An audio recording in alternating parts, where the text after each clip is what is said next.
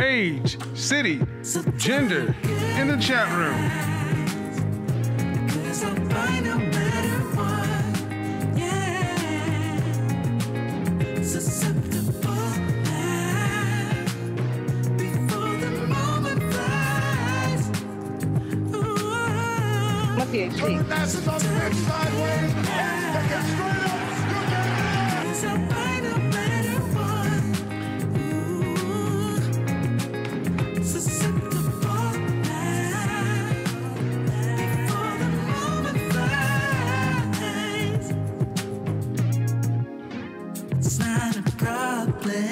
How we doing, people?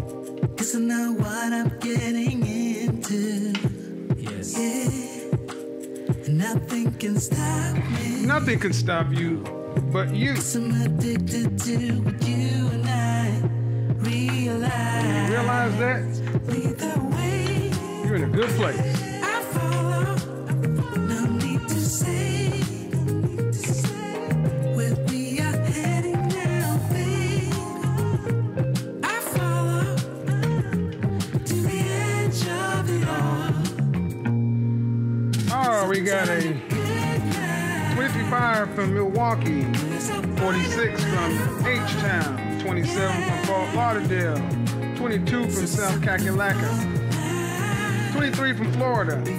I said your city, you gave me your state. Follow instructions, people. Come on. I want to shout out your city. Fine no matter what.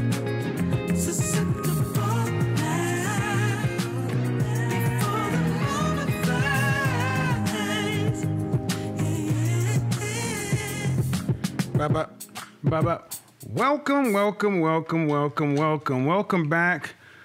Oh, we're starting the Monday off right. We're going to get it fired up in this mug because, whoo, ain't no party like a Godfather party because the Godfather party don't stop. Man, oh, man. Hopefully you guys had a good weekend. I know I did. I caught up on some much-needed rest yesterday because it keeps moving, keeps pushing over here on this side. So, here's what we're going to get into. Moderators. Simply put, people in the chat room, understand something. There are going to be plenty of people on the show. Some people you may not like. All I ask is you guys to be respectful of one another. That's it. Be respectful of one another and respect the rules of my platform. Meaning, if you disagree with somebody, leave them alone. You don't have to talk to one another. You don't have to interact with one another. There are going to be women over here. There are going to be men over here, because I said it last week and I'm gonna say it again. This high value thing ain't gonna stop. So for the men who got their panties in a bunch, and at this point I'm starting to call the guys out. If you got your panties in a bunch, it ain't my fault that you don't like where you are in life. Fix it. It ain't my fault. You don't like where you are in life as a person. Fix it. But don't complain about the system. And one thing that I found out Friday is something I've always known, but I wanted everybody else to be able to see that the issue with high value is twofold for a lot of men. One, because they can't wish it. What's going on? 51 from San Diego in the house. Because they can't wish it. They just can't wish upon a star and make themselves high value. A lot of guys are in the mirror telling themselves, I'm the man, I'm the shit, I'm the this, I'm the that. But when they walk out the house, don't nobody know them. Don't nobody know them. And if they disappeared off the planet tomorrow, who would miss them? And that's what bothers a lot of men. Living a life of insignificance. And all I'm saying is recognize it and change it. Don't bitch about it. I'm seeing a lot of complaining and bitching on YouTube from chronologically grown men. So, one, a lot of the guys try to rejigger high value to include them when they haven't been that their entire life. It's like trying to get to your senior year in high school and all of a sudden decide you want to be the valedictorian. Well, you haven't done the work. The best you could do is graduate with honors. Number 2, and arguably the least significant but the biggest problem was with money. I got news for you guys. $10,000 a month is the low number. Guys, there are people who make that in an afternoon. I know people on YouTube that make $100,000 in a day. I said Bella Thorne made $2 million just launching an OnlyFans page. So if you got a problem with $10,000 a month, you're not even going to fit into this conversation. There are only a couple of people that I talked to Friday that I actually seem like they kind of got it. And it wasn't these people trying to make this broke argument, that moralistic, principled argument that has never been high value. High value separates itself from the pack. And that's what we're going to talk about. Because, see, what I realize is many men, and even into this degree, women, have an issue with some of these things because they are not satisfied with their current value. That's fine. So that's where we're going to go. Instead of just hammering the static concept of high value, we're going to talk about the dynamic thing about increasing your value. I'm a PhD. Turn that some bitch sideways and stick it straight up. You can do it. As somebody made me, I'm a PhD sound. And then the next thing is, increasing your value. That's what we're going to get on, increasing your value. See, you want to really see people at their worst, take their hope away. And I'm in my platform, I'm not about taking anybody's hope away, but I got to get into this. Appreciate you, fam. Profit over wages. I got to get into the program. Here's what I need you guys to understand as we go forward. If you don't like the concept of ranking, keeping score, this isn't the platform for you, because we're on the young men, young women increasing their value. We're on the, I want to talk to the hit squad, and I need to define some terms. You're going to hear me mention the term Henry a lot. Henry simply stands for high earner, not rich yet. And men and women can both fall into this category. Let's say a Henry. He's 25 to 28 years old, making about $70,000 to $85,000. That's good money anywhere in this country, outside of New York City. You know what I'm talking about. 25 to 28, making $70,000 to $85,000. That's a high earner for his age, but he's not going to be rich on that. And the presumption is he or she, they're continuing to increase their income year over year. They're not just getting 3% raises. We're talking about people who are getting money in chunks, 10% increases. And here, who are the people that do this? People who are in sales, who can control their income, and people who are in professional standpoints. You don't get rich working for somebody else. Let me dispel you right this. You don't get rich as an employee. You don't get rich as an employee. You make other people rich. The deal is, as an employee, you exchange your time, skill set, and expertise in exchange for their systems, their security, and their exposure. And if you were smart, you will go in and negotiate the highest money you could get and go in and learn the most you can about the business of what you do, and then leave and do it for yourself. You don't get rich as an employee. And far too many guys want to get rich as workers. Rich comes from ownership. And the very few professions outside of ownership allow you to make enough money to separate yourself from the pack. Law, medicine, sales. There may be some other ones in there, but that's it for the most part. So when you're a Henry, a high earner, not rich yet,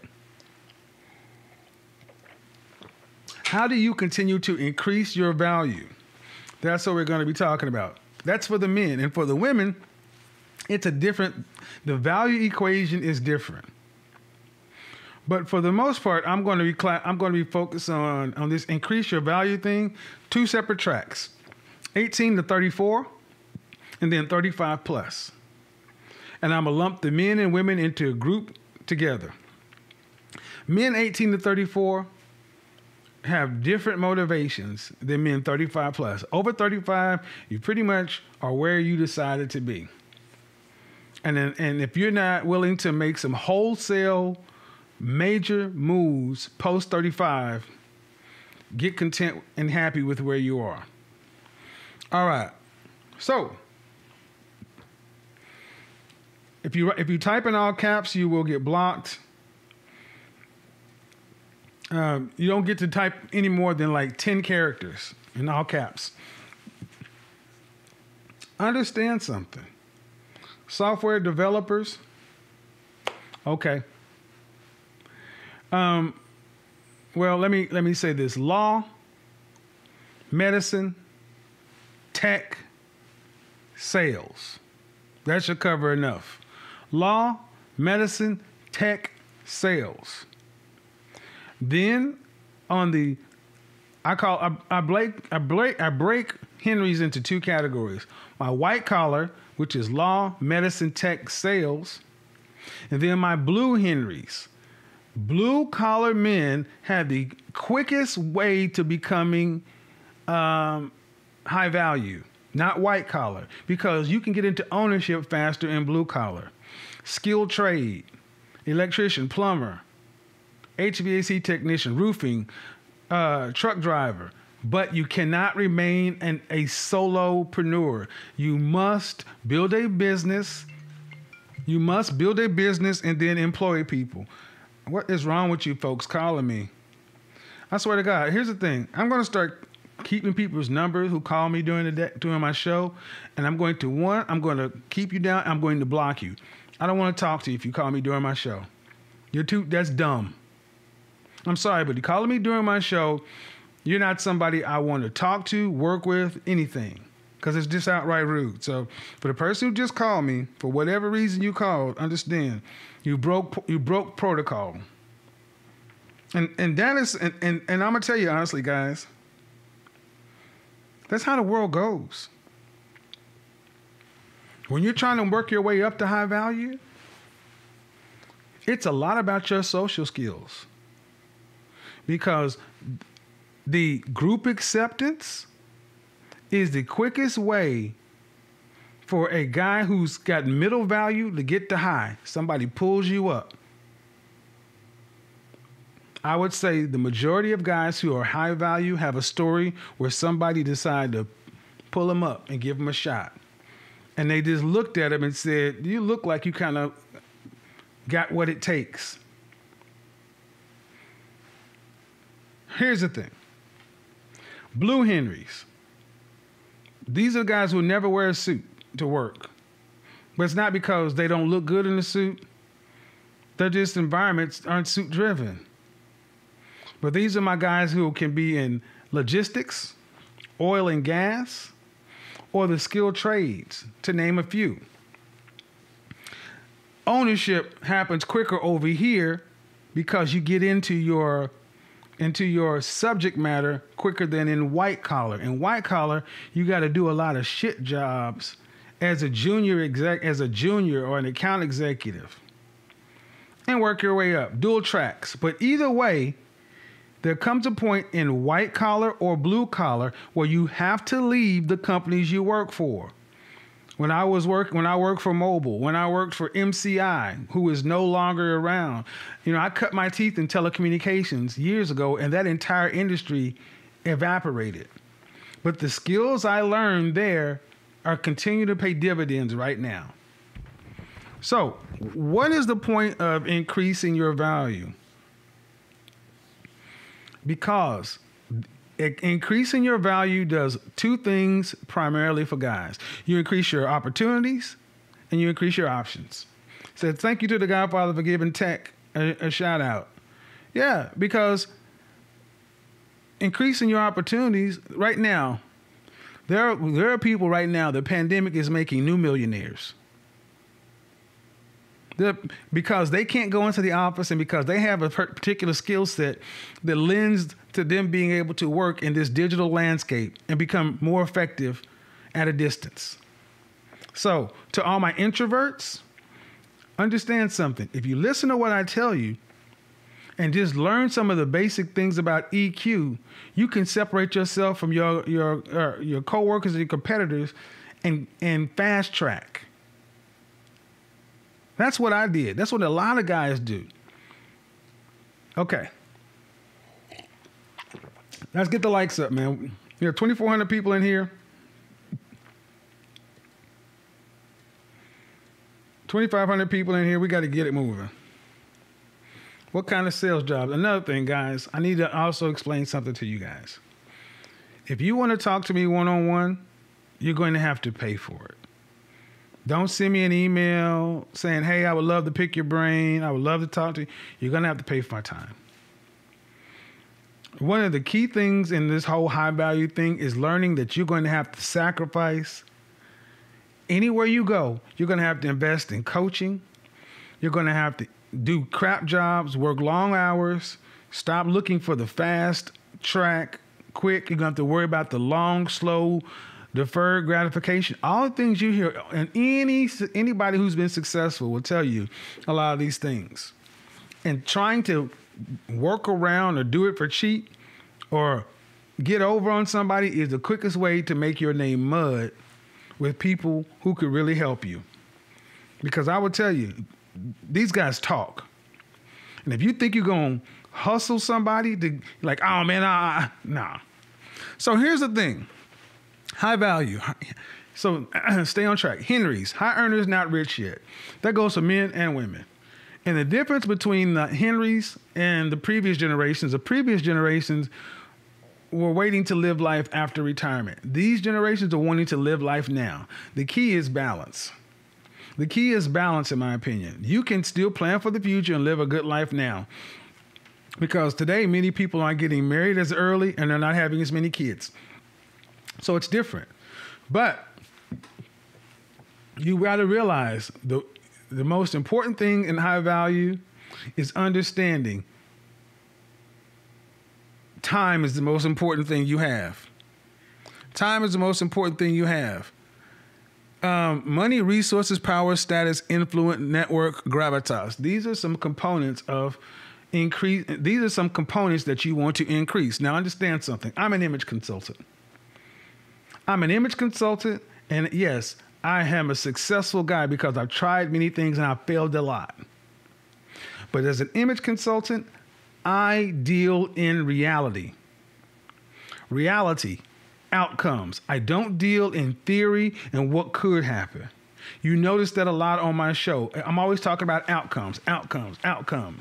Reality. I don't deal in what could be or what should be. I don't deal in principled arguments.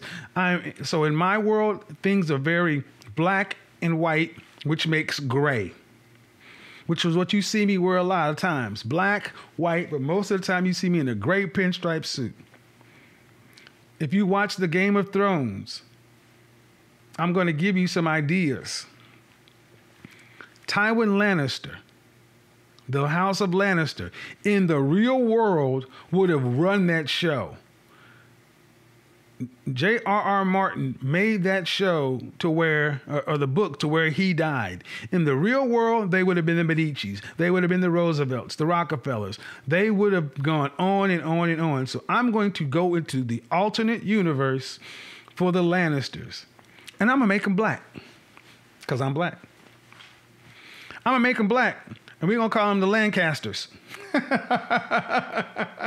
we just call them the Lannisters, and they can still be white. It doesn't matter. But here's the point: Tywin Lannister was never trying to be the king. He was concerned about power and influence.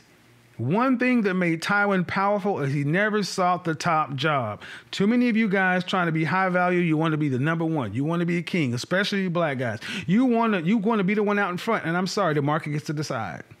The market gets to decide who's out in front, and there's only one lead singer. Look about the 5 heartbeats. Everybody's fighting over the microphone. No, you want to control. You want to own the studio and the music and the masters. Damn, own the microphone. There's always some new star. Be the hand behind the throne or the ear of power. Tywin Lannister would have gone on and on and on and on in the real world, and that's the OG. That's a truly high value man. You know how he's a high value man? Because even as crazy as Joffrey was, King Joffrey, when Tywin Lannister spoke, Joffrey shut his sadistic self up. Tywin Lannister was so cold that when Joffrey as king, I am the king, and da-da-da-da-da-da, and going off and he said, I mean, he was roasting Tywin, right? He was capping on him. He was calling him all kind of sissies and fags and this and that and punks and wearing purses and all this other kind of stuff. And what Tywin Lannister said? I think the king is tired.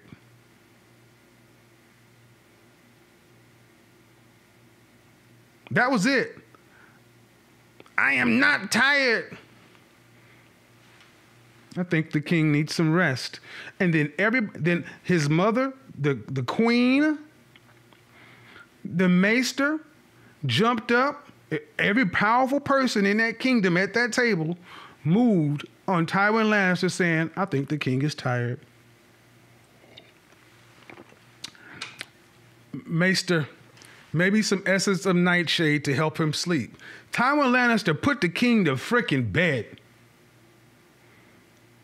King had the mic right. Tywin understood power, and Joffrey understood power. And power lays where the people put it. Joffrey was the king, but nobody ever mistook where power was. So, Tywin Lannister. And in my version of Game of Thrones, Jaime Lannister would not have gone to the Knight's Guard or the King's Guard. French toast that. He would have been right under his father, as he should have been, as an apprentice, learning how to do what he should have done. Remember when Jaime was in Tywin Lannister's tent and Tywin was skinning a deer or something like that? And he was saying, I need you to become the man you should have been. Jaime Lannister was born into a position of power and principle and influence, but he threw it all away. But in my telling of Game of Thrones, Jaime Lannister will continue to move on. That's the guy who was born under a father who could teach him something. But I also need to move you into another world, the Littlefingers of the world. In my version, Littlefinger would have kept on living. In my world, Varys wouldn't have been snipped. In my world, you'd have had Jaimes, you'd have had Varys's, and you'd have had Littlefingers. And they all would have been high value. I mean, Henry's in training. They were all vying for the next step. And there were 3 different ways of doing that. There are multiple ways, but there were 3 different ways. Littlefinger trafficked in information. Varys trafficked in secrets. And Jaime was an accomplished man who actually had the outward trappings of power, but he still needed to learn some things. Now, in the real world,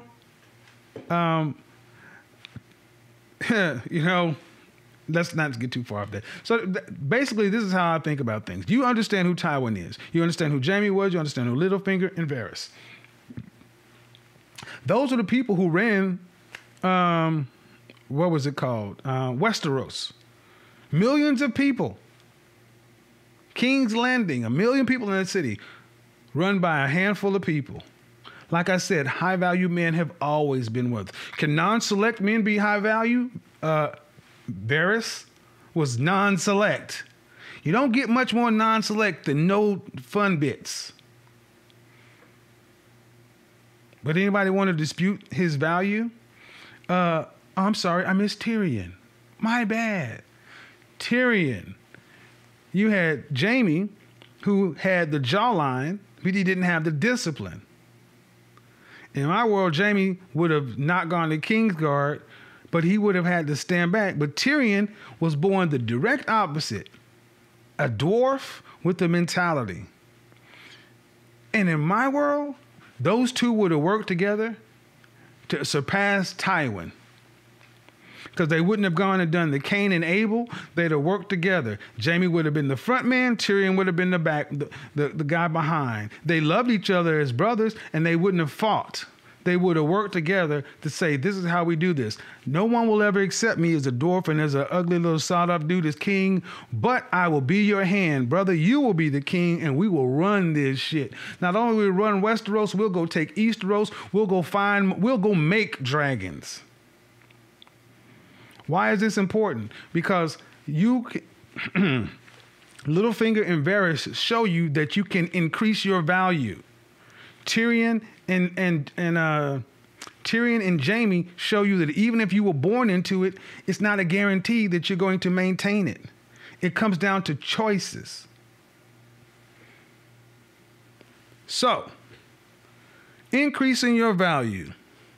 Let me go very high level. For women, increasing your value. There are some things that are important for women. And one of the most important things for women is understanding that even though you're the queen, you're still the king's wife. Your value is in the ability to keep a high value man. I'm sorry that you don't like that. But that's how the world looks at it. And again, I deal in reality. You can be an accomplished woman, but if you're 40, unmarried, no children, the world looks at you as something's wrong. You are judged heavily on the caliber of man you can keep. Not get, not deal with, but keep. So, career path, some of the things that high value men tend to look for in women. They don't want women to compete with them. Rarely will you find a high value man that wants a power couple kind of thing. Sure, they may exist, but in general, if they exist, they're different. Most high value men want women to play the wife role. The feminine role. Or if she has a career path or a calling, it's something that she can do from home or from a home office. He doesn't want her out there up under another man's leadership. Let's just be real with it. So, ladies, are you doing anything right now? What you're going to college for? You need to go. If you were going to college to get a degree in something that you can work a business from home. Accounting is a good one. Marketing is another one. Graphic design. What can you start a home-based business and make $50,000 a year at? Home base that you can make $50,000 a year at in your 20s. Figure that out. And while you're doing that, you need to make sure you have a level of sophistication. A sophisticated woman is a fantastic conversationalist. She engages and listens intently to others. She also listens more than she speaks. Listening more than you speak, sophistication, ladies, learn it. This will literally make or break you when involved or around high value men or IV men or hit squad. So IV movement, increase value movement, increase your value. So I'm going to just say hashtag IV. So increase value, but it's really increase your value. The IV movement. So we're talking about increasing your value. Ladies, increase your ability, increase your level of sophistication, increase your level of etiquette. Learn your way around the dinner table, around dinner parties, around any place or anything that men of the caliber that you want would be at or would live at. Learn these things. I've talked about being feminine, beautiful, inspirational. We already know that. But God, ladies, you also have to be two other things. You have to be fit. Fit and flexible. Fit and flexible.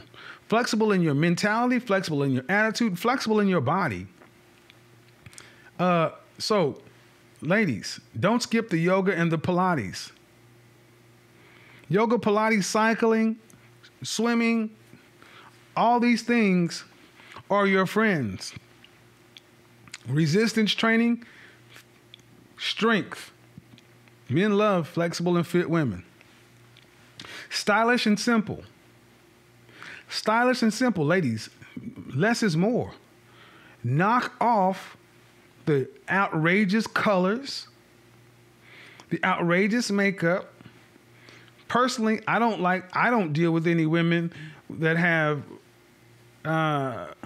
wild color hair,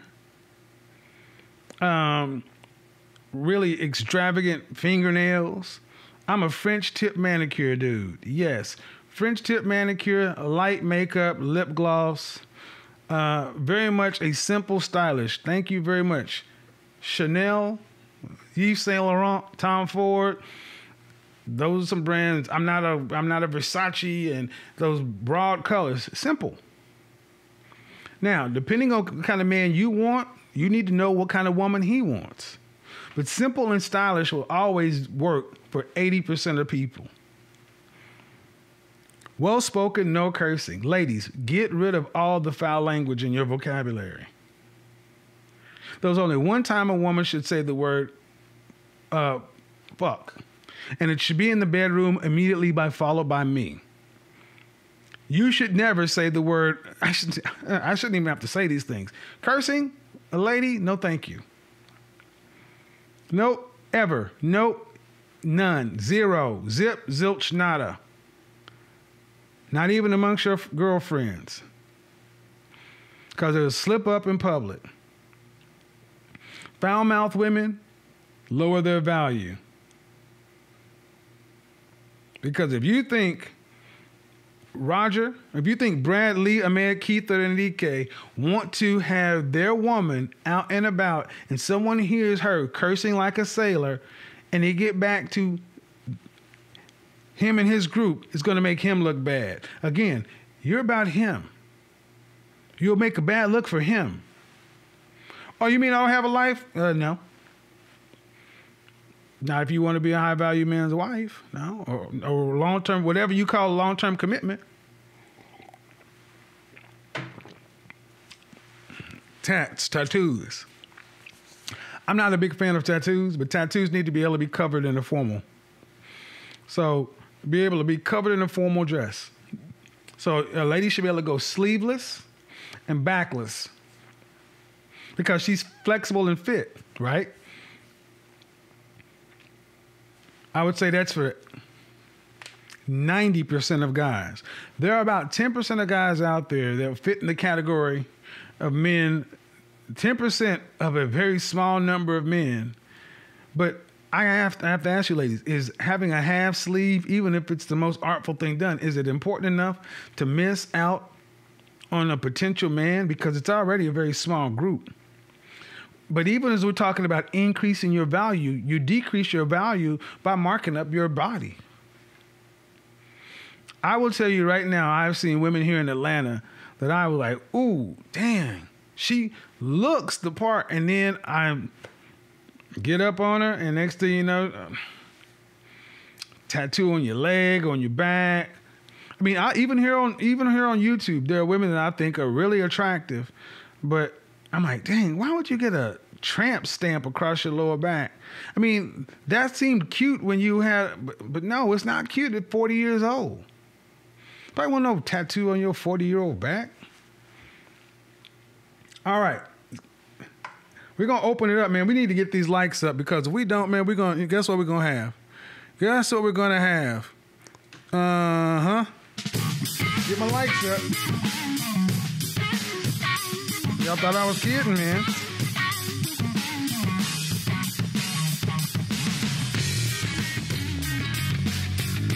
Only 1,000 likes? Are you serious?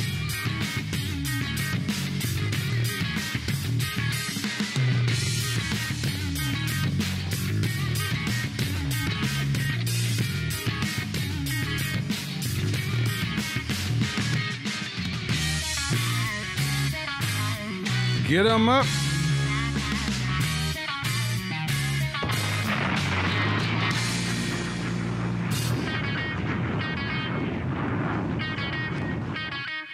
Kick it. All right. Shout out to the Lancasters and the Yorks. That's right, buddy. All right. Let me see. Let me get down to the last question. Somebody asked, Lifestyle asked, how does one balance life and still attend to wifey? Well, wifey attends to you. Okay. How do you balance life and attend to wifey? Let me tell you, that's a misunderstanding that many of us have, especially if we're raised by our mothers. Wife is a helpmeet. She's attending to you. You are, I did a video, and I'm going to do it this week. Can we both be the prize? No, you can't. Wives need to attend to their husbands. Women command time. No, they don't. Women are grateful for the time that they have with you. We are in very different positions. Call in. All right, and those are some basic things for ladies to increase your value. Any woman across any board should be able to benefit and increase her value by these things. Being well-spoken, no cursing. Some guys want women to be more well-read, more versed in current events, but generally, you want to be agreeable and easy to engage. When people are around you, people should feel light. Engaging and interacting you should not make a man feel heavy. All right, and it's for men. Some general bullet points for men. For men, first off, a lot of reason people are upset with this high value thing is because men and women are questioning their value and because people are asking them value questions. That's why people are a little upset with this, because they're questioning their own value. Men are questioning their value. Women are questioning their own value. And honestly, people are starting to question, are you? And the thing is, if you're not happy with your value, you don't want to talk about it. But I would think if you're not happy with your value, talking about it should be the least of the problems. If you're not happy, do something about it. For men, one of the first things, in no particular order, but I will say one of the first things that a man needs to get, they need to do two things at the same time. You need to get a group, a personal and a professional group. Successful men travel with successful men. One of the reasons I was able to ascend the way I did through corporate America is because I ascended with a group. I'm not going to say the people's names, but D, G, C, P, M, B. Those six people and I, 7 of us, went from company to company to company. And when one of us moved, we all moved. 7 people going at one target together, rising tide lifts all boats. Stop being a lone wolf. When you work in a company, stop trying to be a lone wolf. And this is the problem. This is why so many of you will never raise your value. You're trying to do it on your own. You're trying to be Tesla, and you need to be Edison. You need to get a group. People like you, people want to do stuff for you. Being right, principled, and moral only makes you a loser if you don't have the other components. You can be right, principled, and moral and a winner. See, it's not an either or thing. That's number 2. Life is and. It's not either or, it's and. You need a group. You need a personal group and a professional group. Maybe those groups are the same, but generally they're different. And then you need a high value mindset. A high value mindset automatically goes looking for the hard path. It does not try to do the hard things, though. You don't go and try to reinvent the wheel. You take what's already working and you improve on it. How foolish would it be for somebody to sit back and say, hey, I see something that's working right now, but I'm going to do something completely opposite? Or would it make more sense to say, I'm going to take what's already working and improve upon that? That's what smart, working smarter, not harder. But see, this way feeds your ego. Oh, but you're going to have to check that ego, because you're not going to ascend higher. You're going to cap yourself at your ego, because there's a lot of eating shit you're going to have to do as you try to become a high value man. As you try to increase your value, there's a lot of eating shit, because you're going to have to sit in Atlanta in a Jamie position, in a Tywin position, in a Littlefinger position, in a various position to Tywin Lannister. You're going to have to sit in a Tyrion position. I'm sorry. You're going to have to shut up and do what Tywin says, even if you think he's wrong, because he's the man. And other groups seem to get this. And guys who can do this, who can learn to eat shit, shut up, tend to learn the EQ skills necessary to move up and deal with other men of value. Get a group, it's a mindset. Then there's also a fitness component. Guys, you got to be an athlete for life. You can't get to be 350 pounds, type 2 diabetes. Come on, man, you got to be a fitness. You got to get fit. You don't have to be a muscle-bound weightlifter, but you need to be fit, functional muscle. You need to add work, keep your core tight, flexibility, eat a healthy, balanced diet. There's a fitness component. There's also several things you need to master. You need some martial mastery. Dude, you need to learn how to get your hands and your feet calibrated. See, one thing I never really talk about is my martial arts background.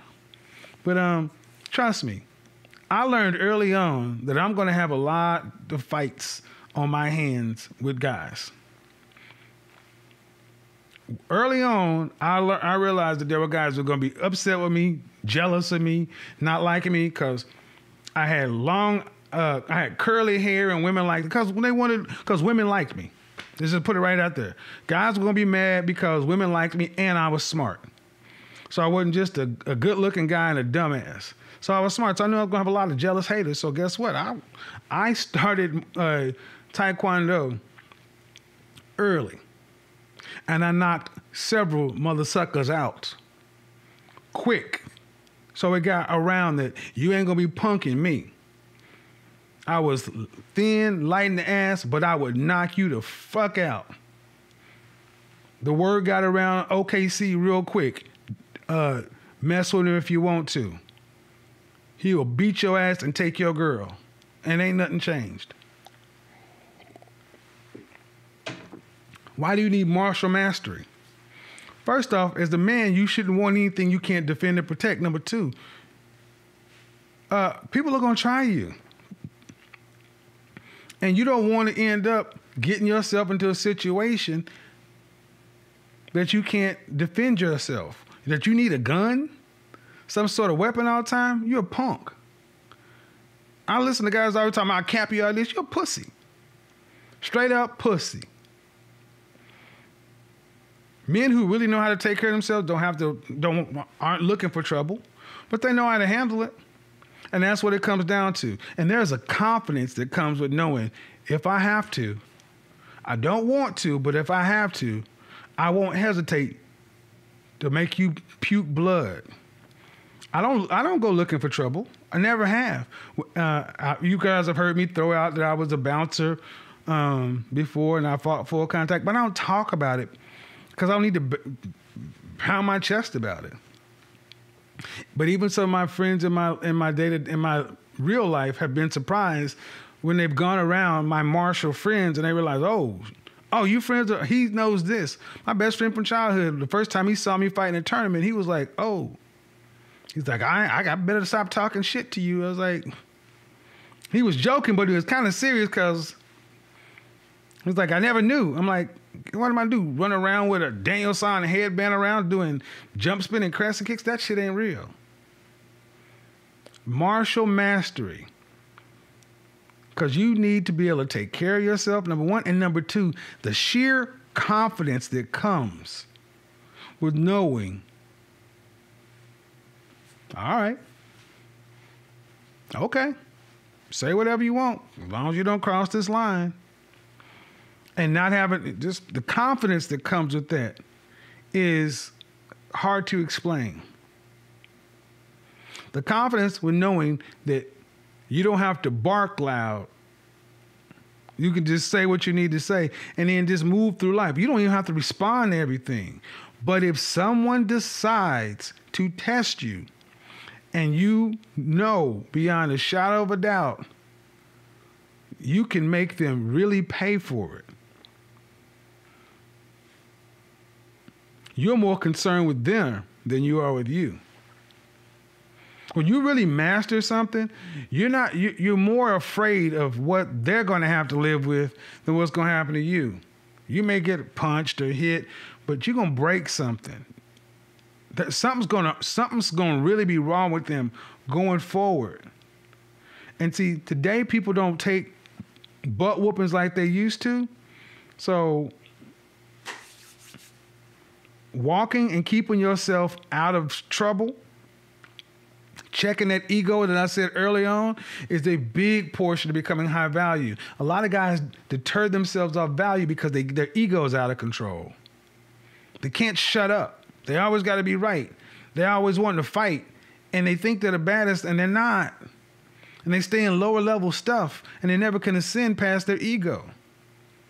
Because the guys that are up here that would work with them are like, no. Hothead, troublemakers, bad for business. Mastery in something else. What are you a master of? When I was in sales, my goal was to become a top sales professional, President's Club. I wanted to be a top closer. A, B, C. Always be closing. I wanted to be so good that when my competitors from other companies realized that we were in on the bid, I wanted them to say, shit. Who's running lead on the account? Kevin Samuels. Shit. That's what I wanted. I wanted my competitors to know that if you're going up against me, I will kick your fucking ass. And you know what? It made them better and it made me better. When your competition is trying to hire you away, you've done something. What have you mastered? You cannot increase your value being average at your profession.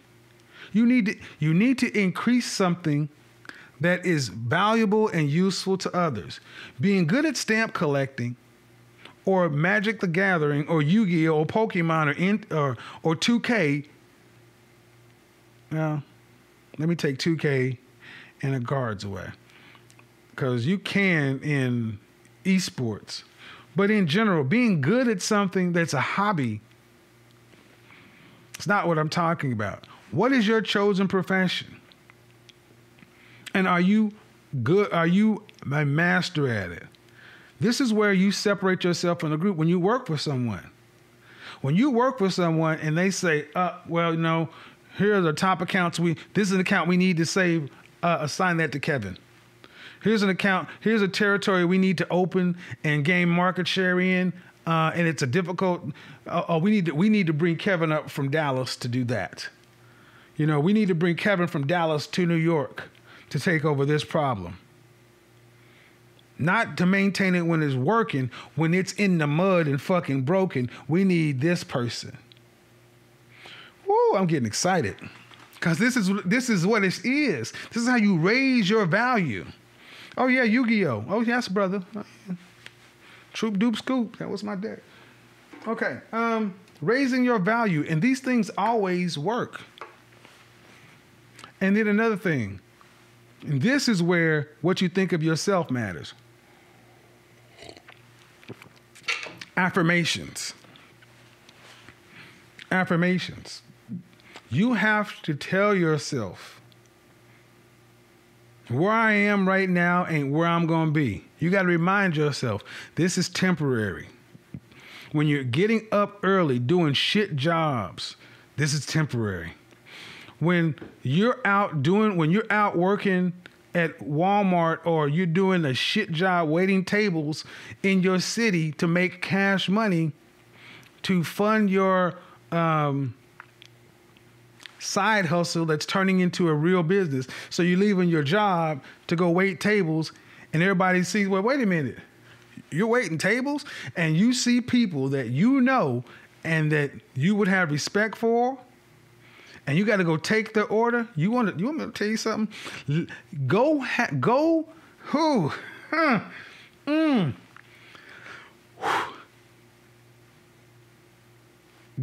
to take the order of a woman or a man that you would like to impress, or a woman you would like to date.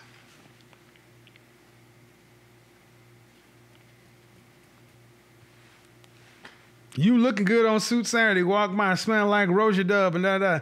Then on Tuesday, she goes into the restaurant and you're her server. Can you walk out with your head up? Will you let that, how would that mess with you? If it does, go back to step 2. You need the high value mindset. Remember, I'm here for a reason. And it's short term. It doesn't define you. So why is this important? Because the things you have to do along the way don't fuck with you. Oh, man. Woo! Woo! So I laugh when people talk shit about me, because I was like, you ain't, don't say it. The things you have to do along the way are a testament to how strong you really are. See, weak men couldn't do it.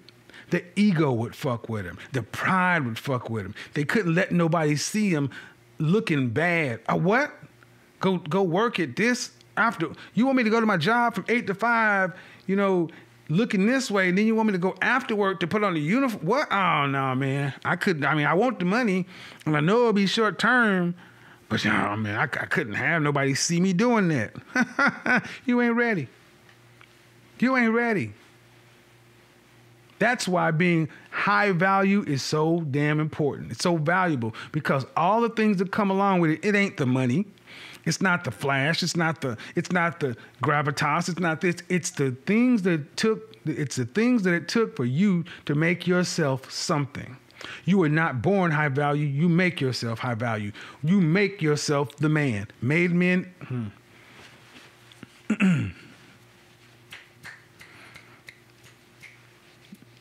First generation high value is a choice. So Tywin Lannister made himself, and he made a path for his son Jaime. And in our world, Tyrion would have had a path as well. Where are you going to fit in?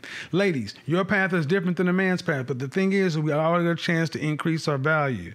And therein lies the final fig leaf. Forget the fact that you don't like the way I define high value. Forget the fact that you don't like the fact that I say you need to do this or do that. Okay, are you happy with your value? If you're happy with your value, then you should not have one thing to say about anything I talk about. If you're truly happy with your value and your position, but the reality is most people are not happy with their position. And instead of increasing their value, they want to change the rules and change the definitions. Let's talk about it. Let's talk about it. All right. So we're going to be talking about how to increase your value, but now I want us all to be on the same page that increasing your value is important. Today's monologue was a little bit longer than most because I needed to set the table for things going forward. or about the IV movement, increasing your value. Increasing your value. Money work. El mundo quiere dinero. Money work. Se arregla con dinero. Money work. Si me quiero educar, dormir en algún lugar, un lugar para trabajar, y si no hay pues emigrar. Todo money, money, todo el dinero. Solo un par de gente se lleva el botín entero. Funny, funny, pasa verdadero. Si tienes lo verde siempre llegará primero. Pero llegaremos antes o después. Solo a lo suyo, que Dios te lo ve. Que por más que tarde lo veré caer. Somos más lo bueno y tenemos fe. El dinero ya lo veré. No vendo mi alma, lo lograré. Seré el más grande, no olvidaré de dónde vengo ni cómo fue. Money work. El mundo quiere dinero. Money work. Se arregla con dinero. Dinero. Money work. Yo digo las cosas como son. No quiero ninguna aceptación. Tampoco vengo a pedir perdón porque mis sentimientos se volvieron la canción. Yeah. No me vale mucho como tú me ves. Sabes, tú me llegas solo a los pies. Para mí ser grande es un interés. Ser un buen humano para mí es un deber. El dinero ya lo veré. No vendo mi alma, lo lograré. Seré el más grande, no olvidaré de dónde vengo ni cómo fue. Money work. Yeah. El mundo quiere dinero. Yeah. Money work. Se arregla con dinero. Money work. De corazón, la plata no te hace ser feliz. Yeah, de corazón, yeah. La plata no te hace ser feliz. Money work. El mundo quiere dinero. Yeah. Money work. Se arregla con dinero. Money work. Lunático. I forgot Miss Tiara. So anyway, we're back. The link's up in the description. Ladies, call in. Guys, you can call in too. Here's the thing. Keep it short, keep it concise, ask your question, and get out. Ask a question and get out. Go ahead and unmute yourself. Go ahead and unmute yourself. Hello? Yes. What's your question? Hi, so my name is Mojo. I'm 22 years old. Okay. And I recently just moved out of my mother's house and got a job, a full-time job. And I'm debating going back to school. But I just wanted to ask you a question. Should I get another job and maybe work so that I can pay the bills? Or should I just divide my time in between work and school? What would you go to school for? So I'm going to school for an associate's degree and then try to transfer over to get a bachelor's degree. In what area of study? Business communications. Nope. Okay.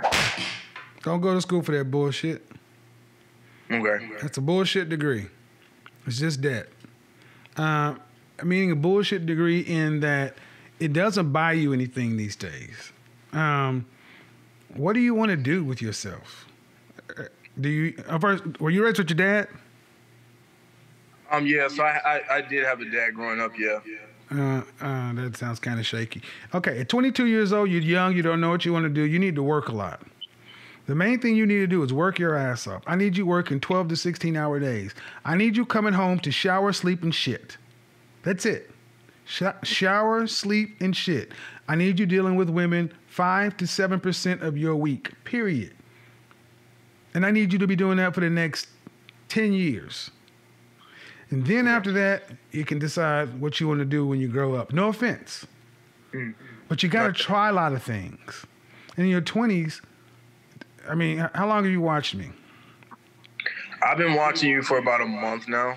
Well, one of the things you probably should have noticed is I talk about doing a lot of stuff because I tried a lot of stuff in my 20s and I didn't stop. So moving out of your mother's house, the first thing you need to do is you need to go listen to this broadcast again because I talked about some of the things that I did and some of the things that I know lots of other successful men have done. The group is important. You got to get around a bunch. You got to get around a lot of like-minded men that are going to push you. You don't need content friends. You don't need John Madden football friends. You need people who are going to law school, medical school, who are starting businesses, who are talking about investments. You need people who you're going to go to their house and be like, shit. Or you see their car, you can be like, fuck. You see you can be like, damn. Those are the kind of people you need to be around. Mm-hmm.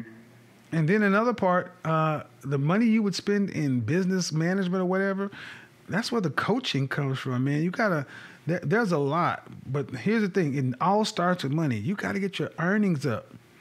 Earnings are the first part to start increasing your overall skills to become more valuable in the marketplace. Got it? Yeah. I gotta get on to the next caller, so make it quick. So yeah, I hear what you're saying, and I agree with that about the business communications and it being sort of, BS. I mean, right now I'm working in junk removal, so I go into people's homes and there are, men who have businesses and they're doing fine for themselves. I just don't know how to get there without a bachelor's degree. I don't see it being realistic. But well, hold on. So you think just going to get 70% of entrepreneurs in this country don't have degrees? See, what I just showed you, you don't know enough. Mm-hmm. You need to study success. Mm-hmm.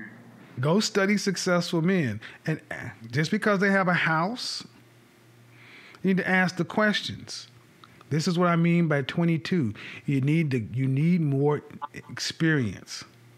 But college has never been a way to get rich. If you're going to go to college, you need to go science, engineering, technology, math, some sort of professional thing. And those are the ways you make money for other people. This way, you're going to college to get an average degree from an average school to do average work to go with a $50,000 a year job. You ain't buying shit with that.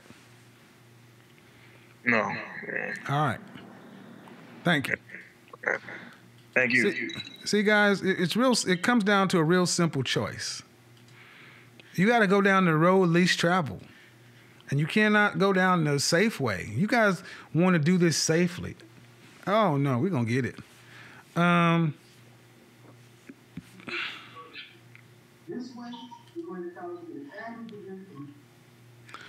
don't know who you are. Gabriel, go ahead and unmute yourself. Thank you. See, guys. Okay, let me do this. I don't want you guys unmuting yourself. So, what do you got for me? Hey, what's up? I'm 31. What's your first name? Gabriel. Okay. Go ahead. 31. Single, no kids, never married. Okay. Question. Just what I can do to increase my value. I did have some OGs coming up who kind of let me know, it's like, hey man, as long as you stay in real estate, as long as you don't have kids. Okay. Yeah. You're 31 with no kids. Mm-hmm. And you want to know how to increase your value. Yeah. Increase your value to what?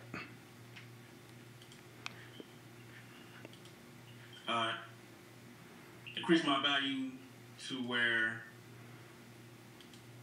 not so much have the pick of the litter, when it comes to women and the life I want to live, as far as like the house I want to live in, the life I want to provide to my future children.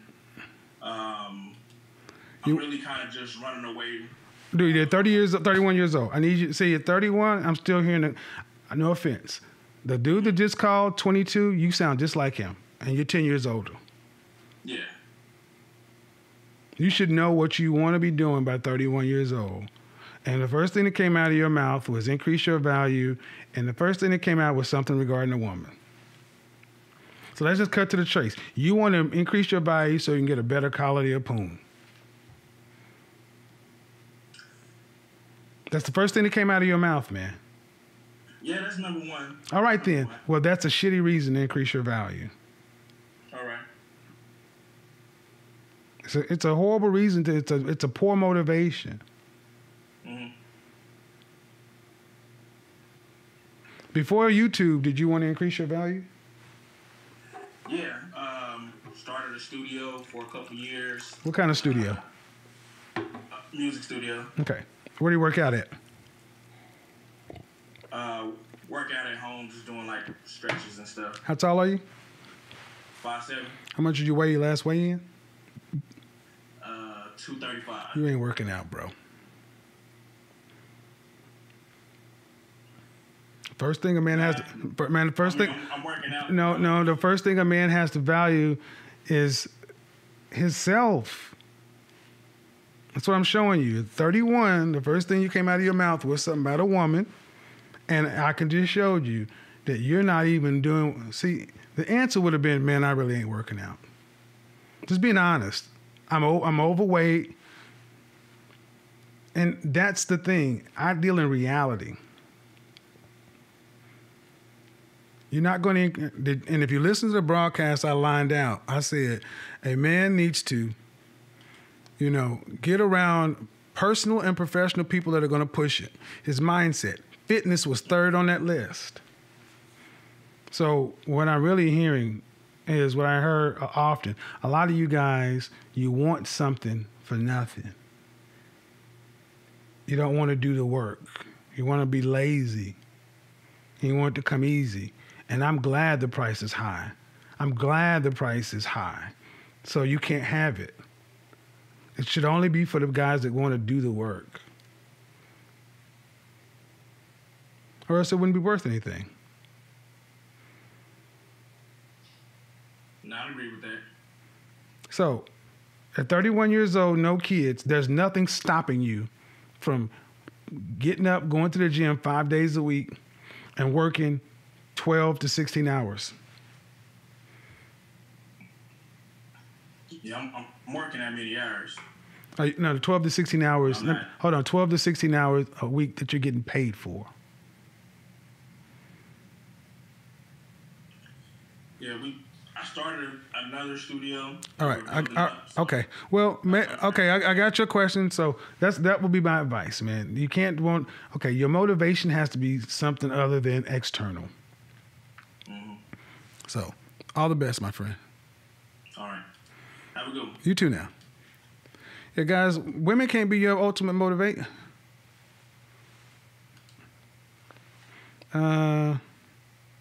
Okay. I don't know if they heard that. All right. Okay. So next we're gonna go to Rashid. Go ahead. Hi, how you doing, sir? What's your question? All right. So I'm 21. I'm in college right now, and I'm a communications major. And something that I've been dealing with is like I've been trying. What's your question? Okay. How do I what do I practice to get to motivate myself to do things? Like how do you what do you use to practice motivation? Where's your father? Huh? Where's your father? Oh, he's not in my life. He left before I was born. All right. So you're 21 in communications. Why are you in communications? Because from high school, I was told that communications was a versatile degree. How many communications people with communications degrees that are high earners? Is that a degree path for people who make money? I mean, Let's knock off the bullshit. I mean, I hear that there are people. Is it a degree path for men who make money? No, not that I know of. So you're doing an easy degree. Just admit the truth, man. Yes, I guess so. Yeah, you're going to college for an easy degree, and you can't be motivated to do an easy degree? Well, it's not. You don't have. Let me stop you right here, dude, because I don't want you to dig too deep. Mm-hmm. You need the truth. The truth is you're in college for a degree that's easy when you could be in college for something that's worth it. Mm-hmm. And you're asking about motivation? Here's what's going to motivate you when you get out of college and you are broke because that communications degree is not worth the price of toilet paper, and you're living on a minimum wage job, struggling to find some place that's going to pay you $20, and you're looking at that for the rest of your life. Necessity motivates us. But see, right now, in your 20s, when you could be doing something more, you didn't challenge yourself. You went the easy route. So the first question I ask is, where's dad? Because mom lets boys do this. And you and how many student loans have you taken out so far? I recently took one out to stay at the dorms here. So. Oh, at the dorms? Yeah. Okay. So how much debt are you in? So by the end of the year, probably like 10 grand. Okay. Well, first question is first. Why do you go to school to get a communications degree? Because it's easy. You didn't go for something that's paying anything. That should be your first thing. So you can't get past the first step until you accept the last one. What's your classification? My classification? Mm-hmm. Junior, senior, sophomore? Oh, that's sophomore. So you went to college late? Yeah, so I had like housing issues, so it's change your degree path. If you're gonna stay in college, go get something that's gonna pay some money. Don't do this. Mm-hmm. There's nothing high value, even above average earning with a communications degree. It's a joke of a program, and you know that. It was a joke of a program in the 80s, and now we have a digital world. So you think something like I have time to do consults. I'm being very direct, guys, because the world is very, very direct. John.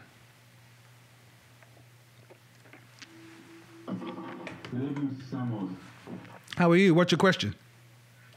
Two questions if you have time. I'll make them real quick. First one, I'm 32. I'm enrolled to school. I know exactly what I want to do with my life, down to the T. My focus is not strong. My first question is, how do I find my focus and move on from my past? And the second question is, I live in Victoria, BC, in Canada. If you know anything about that, it's... Hold on. You're kind of muffled. You said you're 32 and in school. Yes, I am. And you said you know what you want to do? With my life. I know exactly what I want to do with my life, yes. And then your question is, how do you remain focused from your work? How do I build my focus? My focus is not strong right now. Well, then, hold on. You said you know exactly what you want to do with your life, but the problem is focus? I had a different lifestyle before coming to school. I just need to understand what you're saying. Yes. My first question, my problem is focus. What are you going to school for? My major is electrical engineering. My minor is mechanical systems, so mechanical engineering. How are you paying for school? My dad's paying my tuition, and I'm taking up student loans plus internship for everything else. Okay. Were you raised with your father? Yes, That's a yes/no question. That's a yes/no question. Were you raised with your father in the household with you until age 18? Yes. All right. Focus. At 32 years old, you should be teaching focus. So I'm hearing a guy who went to school late. Yeah. All right. I'll give you this simple path. You're going to have to hire a coach. Because the things that you should have accomplished along the way, you should have got out. You should have already been out of college and in your career. You're 10 years behind. You don't have time to do self-help. You don't have time to read your books. You don't have time to wing it. You're going to have to pay. So you went into debt for this. You're going to have to go into another about $25,000 worth of debt to get the coaching because you didn't get it from your parents. Or the alternative is do everything the hard way and be behind. But you're 10 years behind. The second question was what? Second question, I live in Victoria, in BC, Canada, and there's not a lot of brothers here. As a high-value man, I want to find my network here. You're not a high-value man. As a high-value man, what? You said a high-value man has a good and strong network. Right, but we're not the high-value man yet. Well, we have to develop ourselves around the network. Well, but we don't need to be worrying about high-value man yet. We got to get to man. Okay. You're not the man yet. Okay. I mean, no offense, you're 32. You're in college. You're not to man yet. So you guys are still wanting to you're wanting to skip steps. I just told you, you're 10 years behind. High value should be anywhere in your conversation. It should be, how do I become a functional man? Because whatever happened, I was allowed to waste 10 years. Actually, 14 years. Yeah. And you need to tattoo that on your forehead and focus on that. I'm 14 years behind. So I can't worry about YouTube and Instagram and Facebook and fanciful notions. I got to get caught up. Because the world doesn't owe you or me understanding. They look at a 32-year-old man and say, why are you here now? Because when you get out and get a job in entry-level engineering, your colleagues are going to be in their early 20s and you'll be in your early 30s. When will you graduate? In 2 years. I'm going to major and a minor. I'm in my fourth year. So 2 years. So you'll be graduating roughly 34, 35, and you'll be working with guys 21 to 23. That's a problem. Corporately, it's a problem because managing a 21 to 23-year-old versus a 34 to 35-year-old. So, I mean, you got to keep that front and center, man. You're behind, and you got to catch up. And that's why you're going to have to pay for coaching. Tens of thousands of dollars in coaching to help you close that 14-year gap. Got it? Got it. Thank you. All right. Who's deleting messages? Hold on. Who's deleting messages? Is somebody deleting Leah's messages? Don't delete her messages. Moderators, put the link in the chat room. Leave Leah alone as long as she's not bothering anybody. Leah don't bother nobody. Mari, unmute yourself. Yeah, how you doing, Kevin? Hey, how are you? What's your question? So 2 questions really quick. So, I guess in the midst of this pandemic, I was working 2 jobs.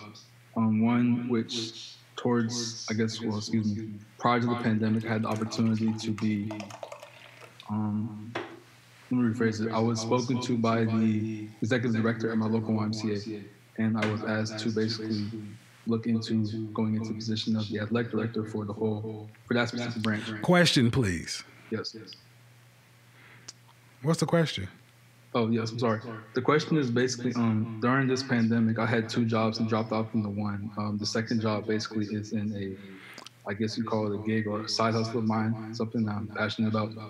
And I'm trying to branch out from that. What's the best way to branch out from, I guess, my side hustle into my actual... Where do you live?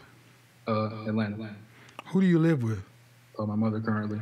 That's how you get the fuck out and branch out. You get out of your mama's house. Okay. Because you're going to tell me about pandemics and everything else, and what you're telling me is I got half a job and I live with my mama, and it ain't got shit to do with no passion. You don't get a passion. How old are you? 25. You don't get you can have a passion at 50. You don't get a passion. You need 2-3 jobs. Okay. And a shitty apartment, a beater of a car, and a girlfriend that goes along with that. You need ramen noodles, Kraft mac and cheese, bologna, 10-pound bag of fries, and get out your mama house. That's why you used all them words. Because at the end of the day, you know I'm 25, living in my mama house, half employed. Right? Yeah. And what do we call that? No value. No, the world calls, I said the world calls that, and a man at 25 living at home with mama, the world will call him a loser. Mm. I mean, I'm waiting. Well, I guess that doesn't matter, but I'm waiting to. And there's no wait, bro. There's no wait. There's no wait when your mama paying the bills. Mm-hmm. You have a girlfriend? No. When was the last time you dated? I'm not having one right now. Bro, I'm trying to tell you. You can't have one not worth a damn. And see, this is where a lot of black men fall apart. I don't know where these passion thing are. Your passion. Who told you get a passion, man? I mean, seriously. In the pandemic, I live here in Atlanta too. Mm-hmm. There are plenty of jobs. And you working one? Half of one? So would it be a bad decision right now to try to start, I guess, the entrepreneurial route? Negro, hold on. Okay.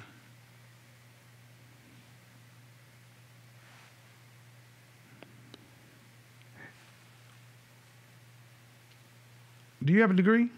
Yeah. In what? In sports management. Is that a 2-year degree? No, it's 4 years. 4-year degree. But 4 years. what can you be an entrepreneur and you've done nothing?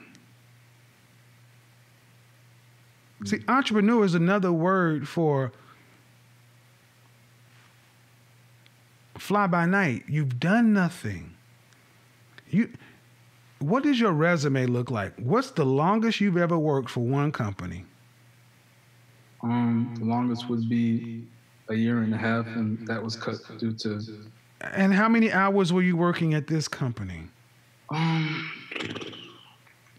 In total through a week, I want to say about maybe, I'll say 36, depending on the other job as well, because I was working both of them at the same time. Okay, so you haven't even had a full-time job. You've never held full-time employment. So how do you go from not having full-time employment to entrepreneur? There's no free money. Mm-hmm. There's no get rich quick.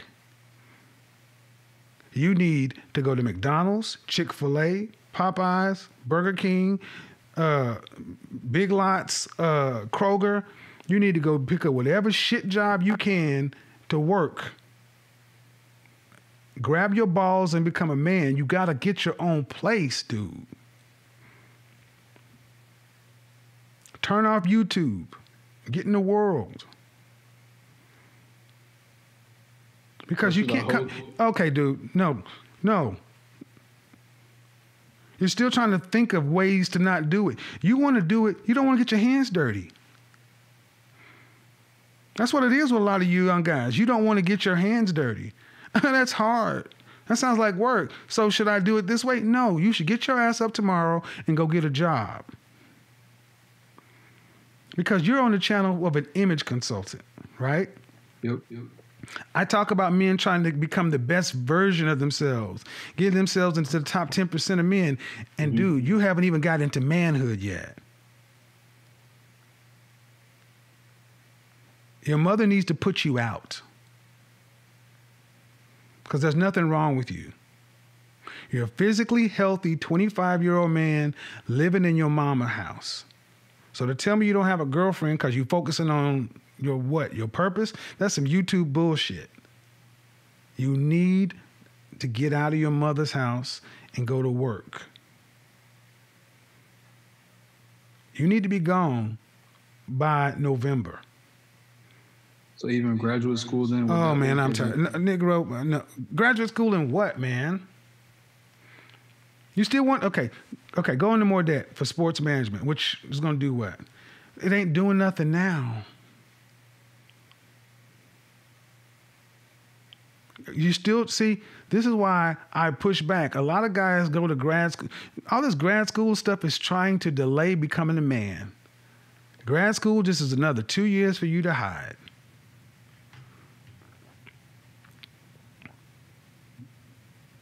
What are you so afraid of, man?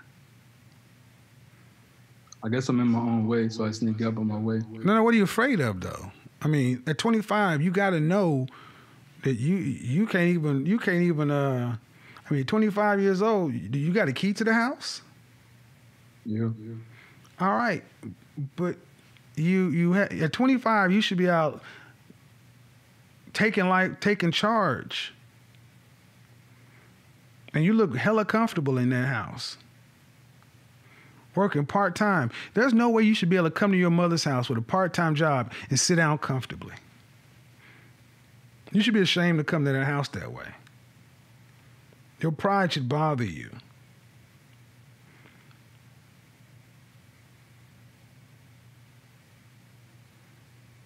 How much are you paying in rent?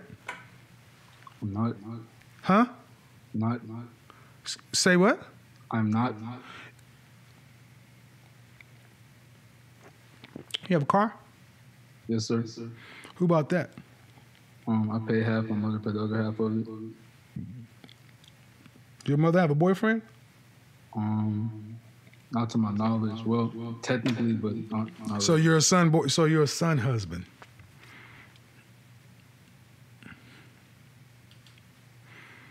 I remember you spoke about this in a few episodes back.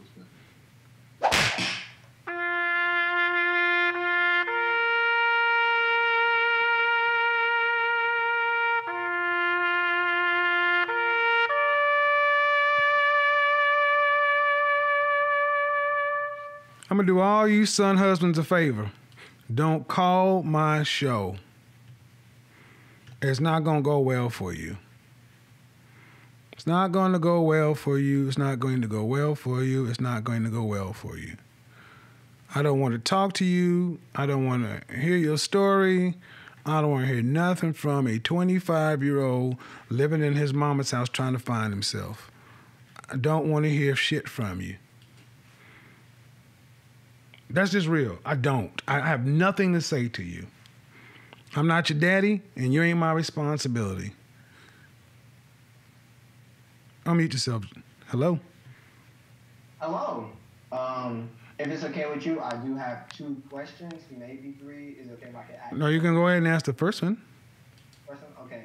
I'm 19 years old, and I would like to know, other than women, what other obstacles or just things I should avoid in my 20s before I reach my 30s to reach that next level. You're 19 and you're trying to find out what obstacles you should avoid? Yeah, other than women, like, what are some common obstacles that 20-year-olds Laziness. face when they're trying to reach that? Laziness. Complacency. Are you in college? Okay. Are you Yes, in sir. school? Yes or no? Oh, yes. You're in college? Yeah, I'm going to HCC, which is a Houston college, for web development because I All want right. to So where's your be in that dad? field. So where's your dad?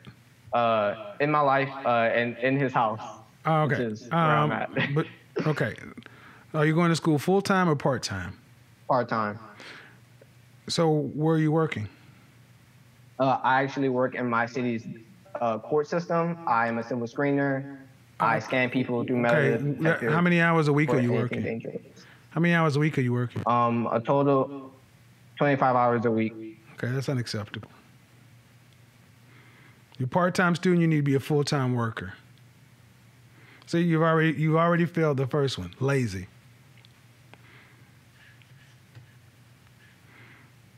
All right. I can't fix lazy, guys. I cannot fix lazy. All right, man. If y'all are calling in with these lazy questions, hello, unmute yourself, please. Yeah, hello. First name. Hello. First name. Yeah, this Sonny again. Sonny. What's your question? Basically, what would you do if you were within this situation? I'm 32. What? Do what now? I don't. I said, what would you do if you were in this situation? And All right. telling you my situation. This is about increasing your value. Are you have anything on the topic? Yeah, that's what I was asking. Basically, in a financial move that I was getting ready to make, I just wanted to get your input on it. I don't know. Okay, just make it short, please. Okay, I put 20,000 on the side to invest, but I don't know what to invest in. And while I was waiting to figure out what to invest in, What are you working full time? no, I'm not working full time. When's the last time you had a full time job? Before the pandemic. Do you have a college degree? No degree. Who do you live with? I stay by myself. How are you paying rent if you don't have a job? I'm still collecting money from my last job from the pandemic. All right, so And I was in the oil field. hold on. So I'm talking to a man who ain't had a job in what, 6 months? Yeah, roughly. And you asking me what to do with 20,000 funky dollars? Yep.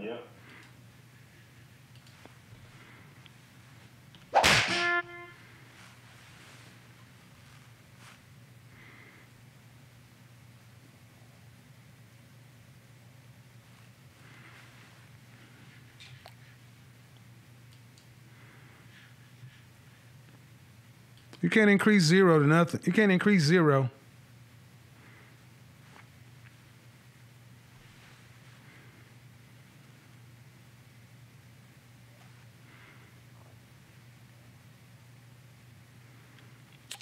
I have 18 people in my call room right now.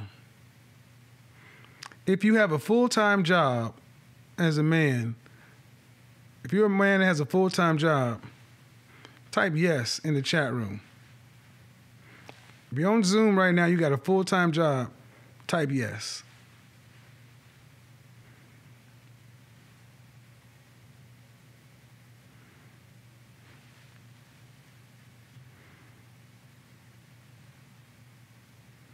All right.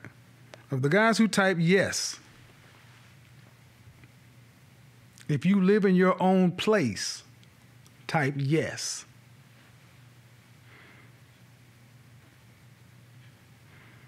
I'm going to go ahead and unmute you. Go ahead and AC.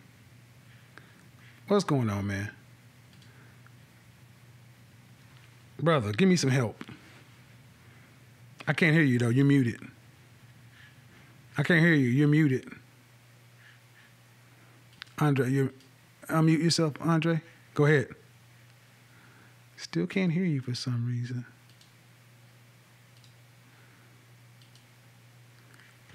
Oh, Andre, I can't hear you. There we go. Testing. AC, can you hear me? I can't hear you, though. There we go. That should do it. Oh, well. I'm kind of embarrassed, man. I'm not going. I can't hear you, AC. Let me see if I can hear this. Yeah, we got the sound.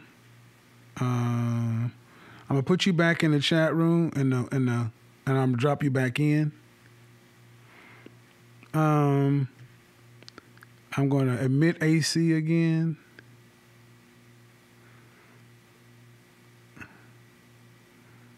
All right. So here's what I'm gonna do, ladies. You're up next.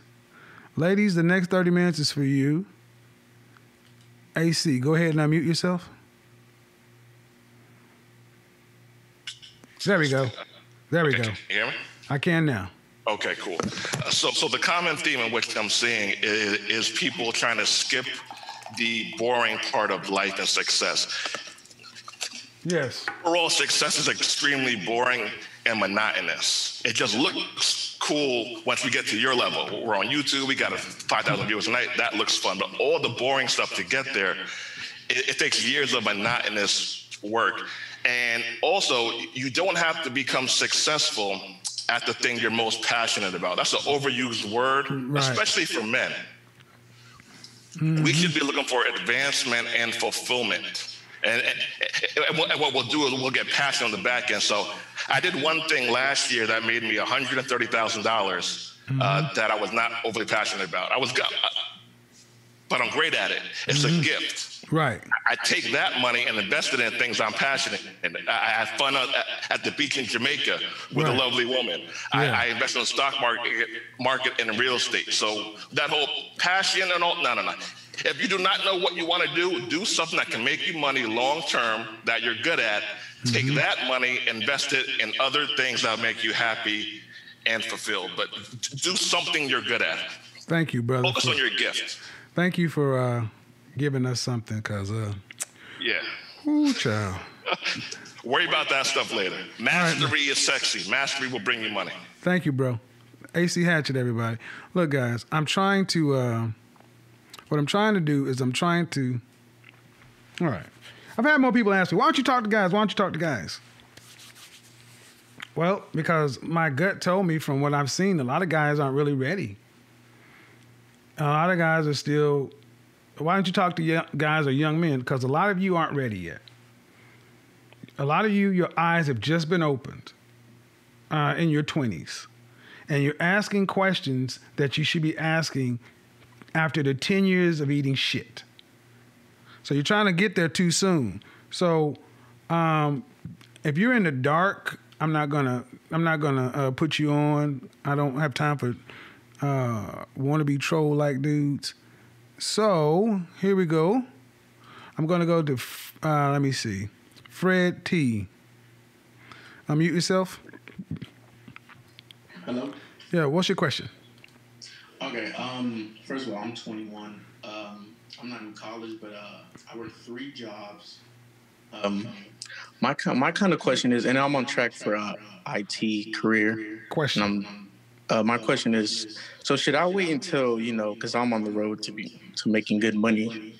Should I wait until I get my job to focus on relationship, or should I still try on the road there? Did you not just hear what the brother just said previously? No, I wasn't listening. So you didn't hear what the other guy just said? No, sir.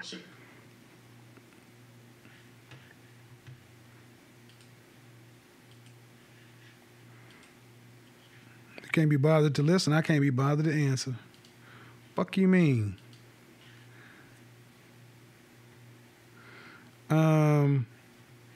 Chris, unmute yourself.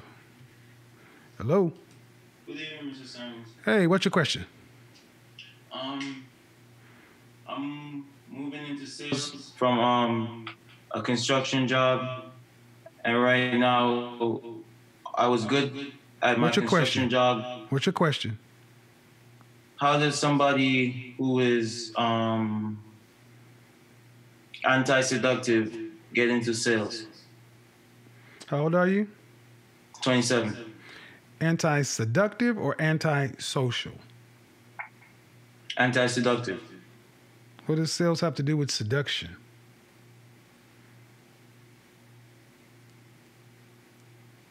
Everything. No, it doesn't. I think you have a misunderstanding of sales. Why do you want to be in sales? I won't hit the number targets. I want working hourly. You want money.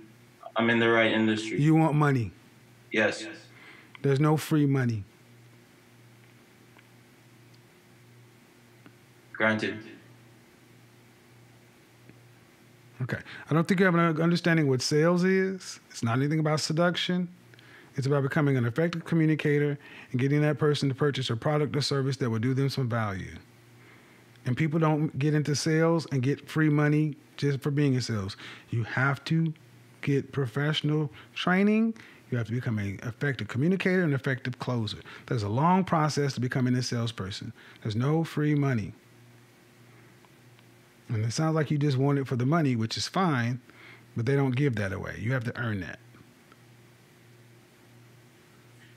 My main problem is Okay, I answered your question. I got to go on to the next. Go ahead. Your main problem is what?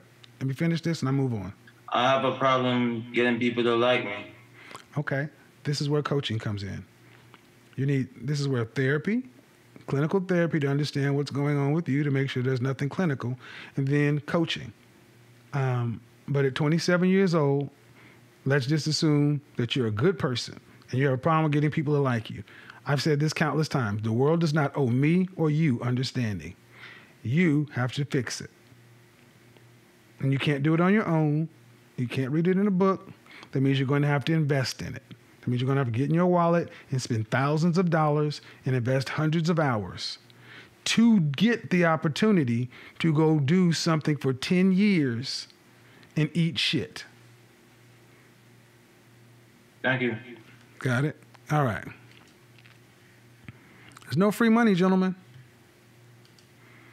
This is why the high value thing is so many guys upset, because they want something that, they want it easier. I get it, but it doesn't work. Go ahead, Nicholas.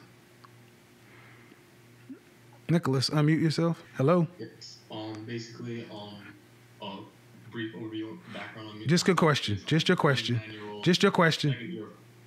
I'm a 29-year-old second-year pharmacy student. I want to know if going into pharmacy alone is enough to make myself a high-value person. Nope. It'll make you a higher earner, but it's not enough to make yourself high value. All right. So from pharmacy, how can I become more of a high-value person? Why do you want it? I guess, again, to get that status symbol for women. All right. So obviously, just being a higher earner does not get you to other things. If you watch what I say, that requires more teaching, more coaching, more input. High earner does not automatically make you high value. And that's the problem a lot of my technically or scientifically minded friends, people have, because they think I got the money, but that does not make you. That does not give you the status or the ranking or the rating you want to. I've already listed out the 6 basic principles of high value. There are some other ones after that, but that's what's required. So if you want to, and the ultimate outcome of being high value is what? You want to have what as an outcome? I guess not just the money, but the status and, For network. what? For what?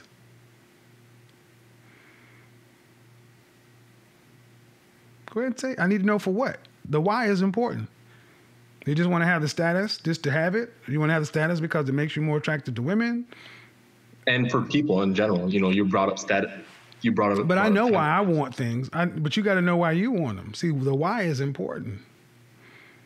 Because the why is going to, because if you don't want it, the why does, if your why isn't big enough, it won't matter.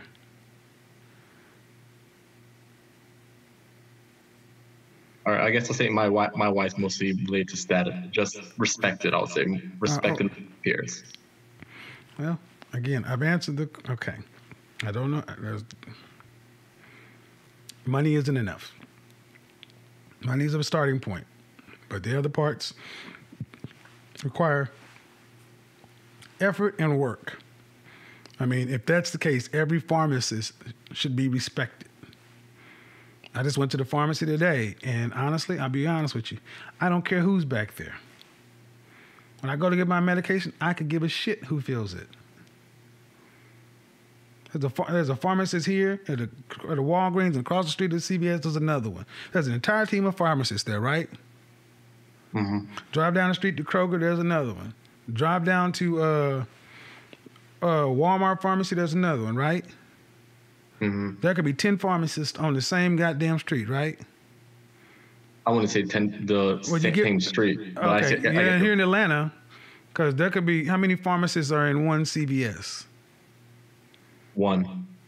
They only have one pharmacist on staff for the entire 12 hours a day they're open.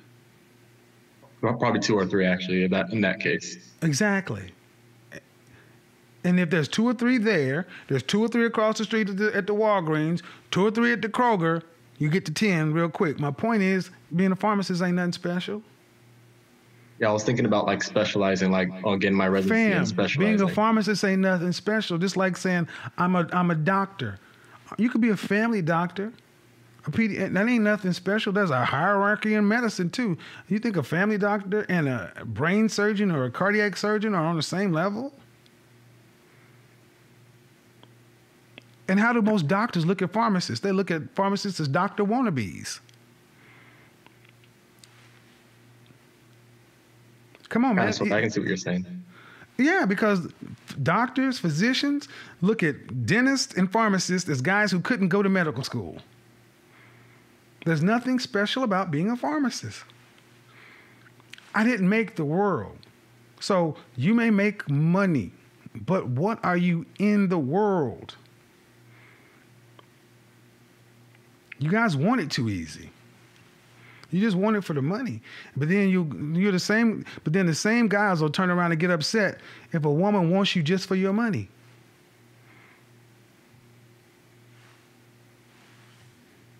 Paradoxical. All right. Let me get to Dom Trees. Is that you? Mr. Bingham? Yeah. Yes, sir. 06, what's going on? What's going on?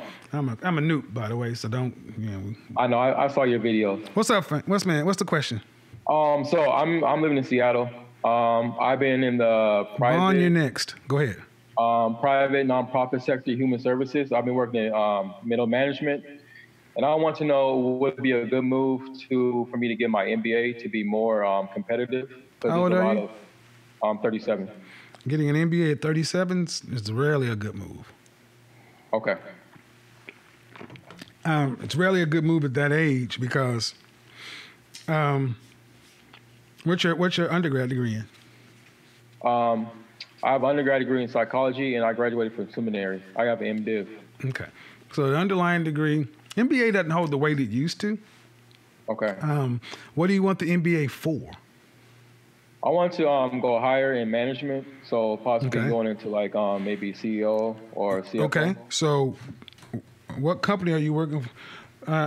Is the company going to pay for you to attend the program? They pay some of it, and I'm going to pay like the rest out of pocket. Okay, but are you and after you get it, are you responsible to work for them for a certain amount of years? No.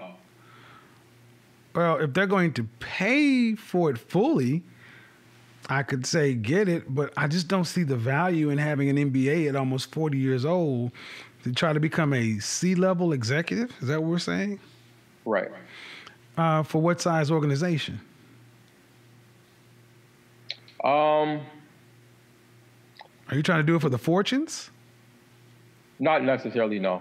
Are you trying to do it for regional players? I mean, give me the size of organization. Yeah, regional. Regional. All right. Well, all right. Due respect, the guys who are in line to become an executive for regional concerns are already on path or in track right now. Okay. They're already in play. Okay. It's not about education. And I think you know that. Right, right. So why go get more education if it's it's not about that? That's true. This is where when I do coaching with guys at your level, I do what's more called peer counseling. Because it's not so much about coaching guys at your level, it's more about counseling guys at your level to just start to flesh out some of their own ideas. See, you probably already have the skills that it would take to go to do the job. You just don't have the connections. Right, okay. And that's what you need. Okay. The connections are the consideration, and you don't get that for free. It would be better to invest in that than an MBA. I think you always talk yourself through the first part of that process. All right, man. Stay cold. Peace out. Right. Shout out to all the brothers Alpha. He was an alpha in the house. All right, Big Vaughn, what's going on, brother? Go ahead and unmute yourself. Mr. Samuels, what's going on? You hear me fine? I'm good. What's up, Neff? Listen, man. So I work as a college professor. My question is, and I'm an entrepreneur doing internet marketing, how to build your network, especially during pandemic. I used to hang You out. said you work at what kind of professional? As a blank professional? I do. I'm a college professor, number one, and I also I own an internet company that makes pretty good six figures. As an entrepreneur, it's a lone wolf type of thing at moments. I wondered how to build my network. What city are you in? I'm in Boston, Massachusetts. Boston started at the schools. Boston has one of the most vibrant networks in the world. Harvard, Boston, you know, I mean, you got the college triangle right there, right? Yeah, and I know people in them. It's more like I'm trying to build. I'm trying to build pair relationships that I serve people in. But business. you got to start with again. You don't start with the end. You start where you start. Start at the schools, and then the chambers. Are you plugged into anything that's uniquely Boston? Not at all. All right. So you want to get plugged in, but you aren't even starting with what makes Boston Boston. Boston has an Irish population, has a strong academic connection, has political ties, and has a thriving business community. And there are some things that are uniquely Boston. All of those places will be great places to start. The people you want to talk to are in these places. You're just not going to meet them up front. They have the event list. They have the events. They have the events. They have the social calendars. They have the contact list. It all starts from existing groups. And also, are you a Catholic? Absolutely not. Are you a Christian? I'm a music minister at a church, so yeah. Okay, you say absolutely not. Boston has a huge Catholic population, right? I didn't know that until you just said it. That's why I said uniquely Boston. You didn't understand what your city is. I don't. I okay, really don't. I'm from New York. That's why. Huh? I'm from New York. That's How long you live in Boston? I'd probably say 7 years. So, bro, that don't count no more. You in Boston. Yeah, I feel you. No, you're absolutely right. I know. So you got to get plugged in. You in Boston. They got baked beans. They got New England Patriots. They got Celtics. Man, come on. You got to get in touch with Boston because even if you start networking, you can't speak Boston language. You can't say "pot the cob Harvard." Yeah. No, I could do that part. Yeah, but they're gonna find out. They're gonna find out that even if you can speak to speak, you don't know what they know because you haven't become a Boston guy. Yeah, all right, got it. I feel you, man. Thank you. Appreciate you. All right. See, we all want to. We. It's all about people, folks. It's always about people. Let me get on down here. Let me see. Let me see. To Charles. Let me get on through here. Next person up is Charles. Unmute yourself, Charles. Hello. You muted yourself again. Unmute yourself. What do you have for me? Can you hear me now? Yeah, what's your question? Quick question. Hey, I've been in the Air Force about 10 years. It's that time to transition. Going to transition, I'm getting my MBA, going back into the government service, but I want to go to the $250,000 mark. I won't be able to make that type of salary doing government work. So what do you recommend? I'm in my career field in acquisition, so. What city are you in? Hawaii. Huh? Hawaii. Yeah. And you want to make so your end goal is to make $250,000 a year? Yes, sir. Why? Take care of the family. I got 2 kids. Okay. But where did $250,000 come from? Looking at my father, seeing what he took, he made around 160. So I want to go one step above that to actually. But how old are your kids? 5 and 9. The respect, man. You had the kids before you had the money. That's true. That's why I went. I mean, you can't. There's no free money, fam. I hear that. So basically, you asked me, hey, man, I don't have the skills or the connections or the network to be worth $250,000 to the market. How do I get that money? That's effectively what you asked me. Well, I got the skills. Okay. But you don't have the network or the connections. Yes. Well, being in the military. There you go. It's a trade-off. You went to the military, which gave you comfort, safety, and security, but it took you out of the competitive job market. So it cost you connections and network. So even if you've been in there for 10 years, you've effectively not spent 10 years in the business sector of any city. So now you want to come in and redeem your 10-year military chip and say, I have the experience, but it requires more than that. It's like I told the last guy, you can have the skills, but if you don't have the network or the connections, these jobs aren't about skills. If everybody with the skills could make that money, it wouldn't be worth the money. So effectively what I'm saying is,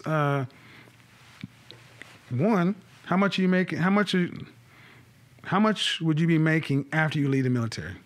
About $90,000. So you want to make another $160,000. I could take the riskier route and go entrepreneur and go do what I do as a contractor and work as a middleman. But the thing is, you'll be making $90,000 after you leave the military? Yes, sir. All right. And then you'll have the time to work 40 hours or plus? Yeah, I have to. Okay. What I'm trying to ask, will you be getting roughly a pension, a retirement or something? You'll be getting money every month? Yes, sir. All right. And that's about $90,000 a year? No, so transitioning, I go to the civilian world. Okay. So I got a job guaranteed, basically. And it'll be paying you $90,000? Yes, sir. Full time? Yes, sir.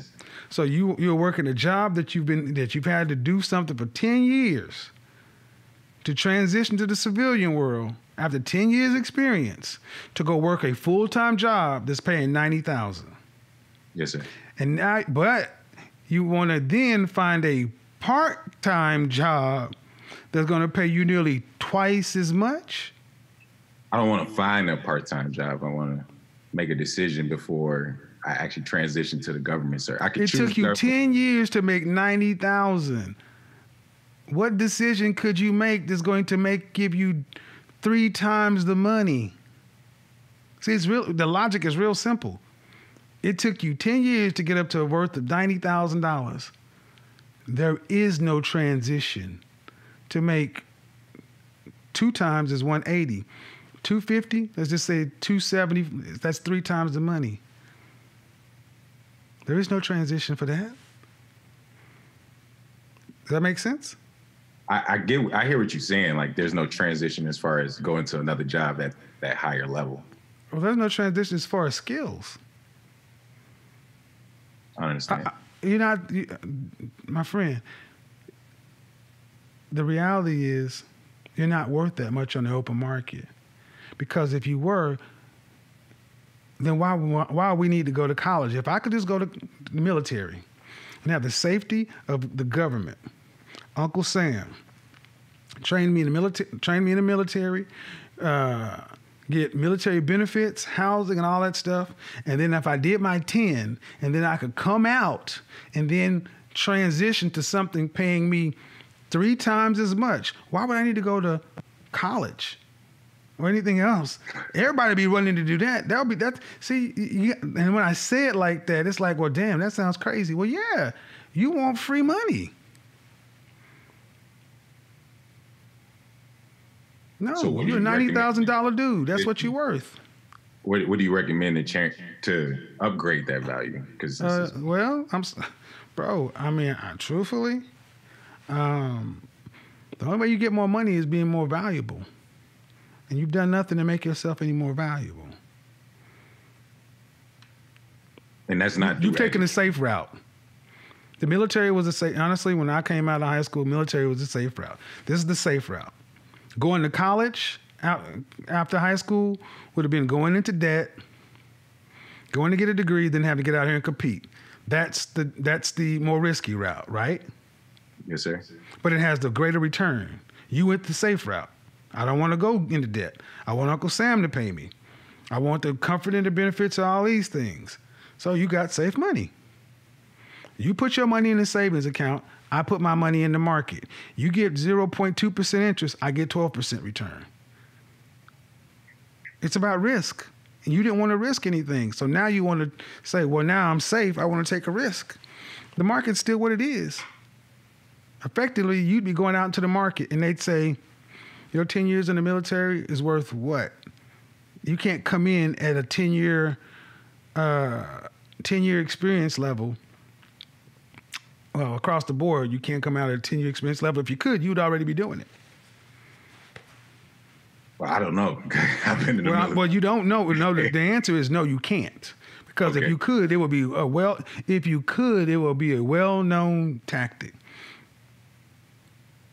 If you could say, hey man, when you get your 10 in, all you gotta do is go to ABC company and they'll pay you. Unfortunately, man, you are where you are. You want to make more money. You're gonna either have to risk and invest in something, but I mean, talk about entrepreneurialism and all this other kind of stuff. I mean, I don't know what kind of skills you have, but the bottom line is you took a safer path. And it's safe money. When you said 250, I'm like, bro, you do realize that's top 3% earners in this country, right? And you don't get that just going to the military.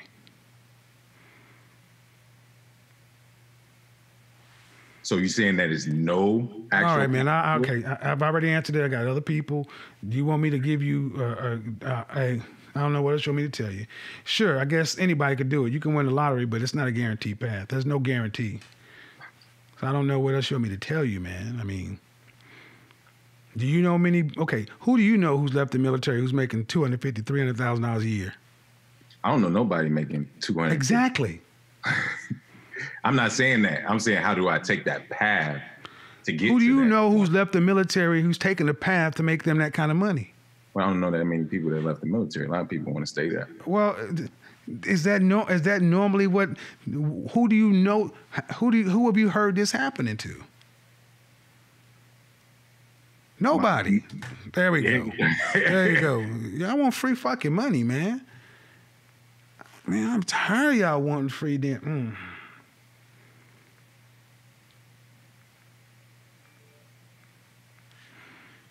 Free money, free money, free money, free money.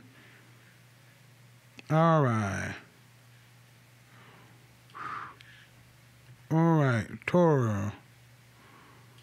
Hello?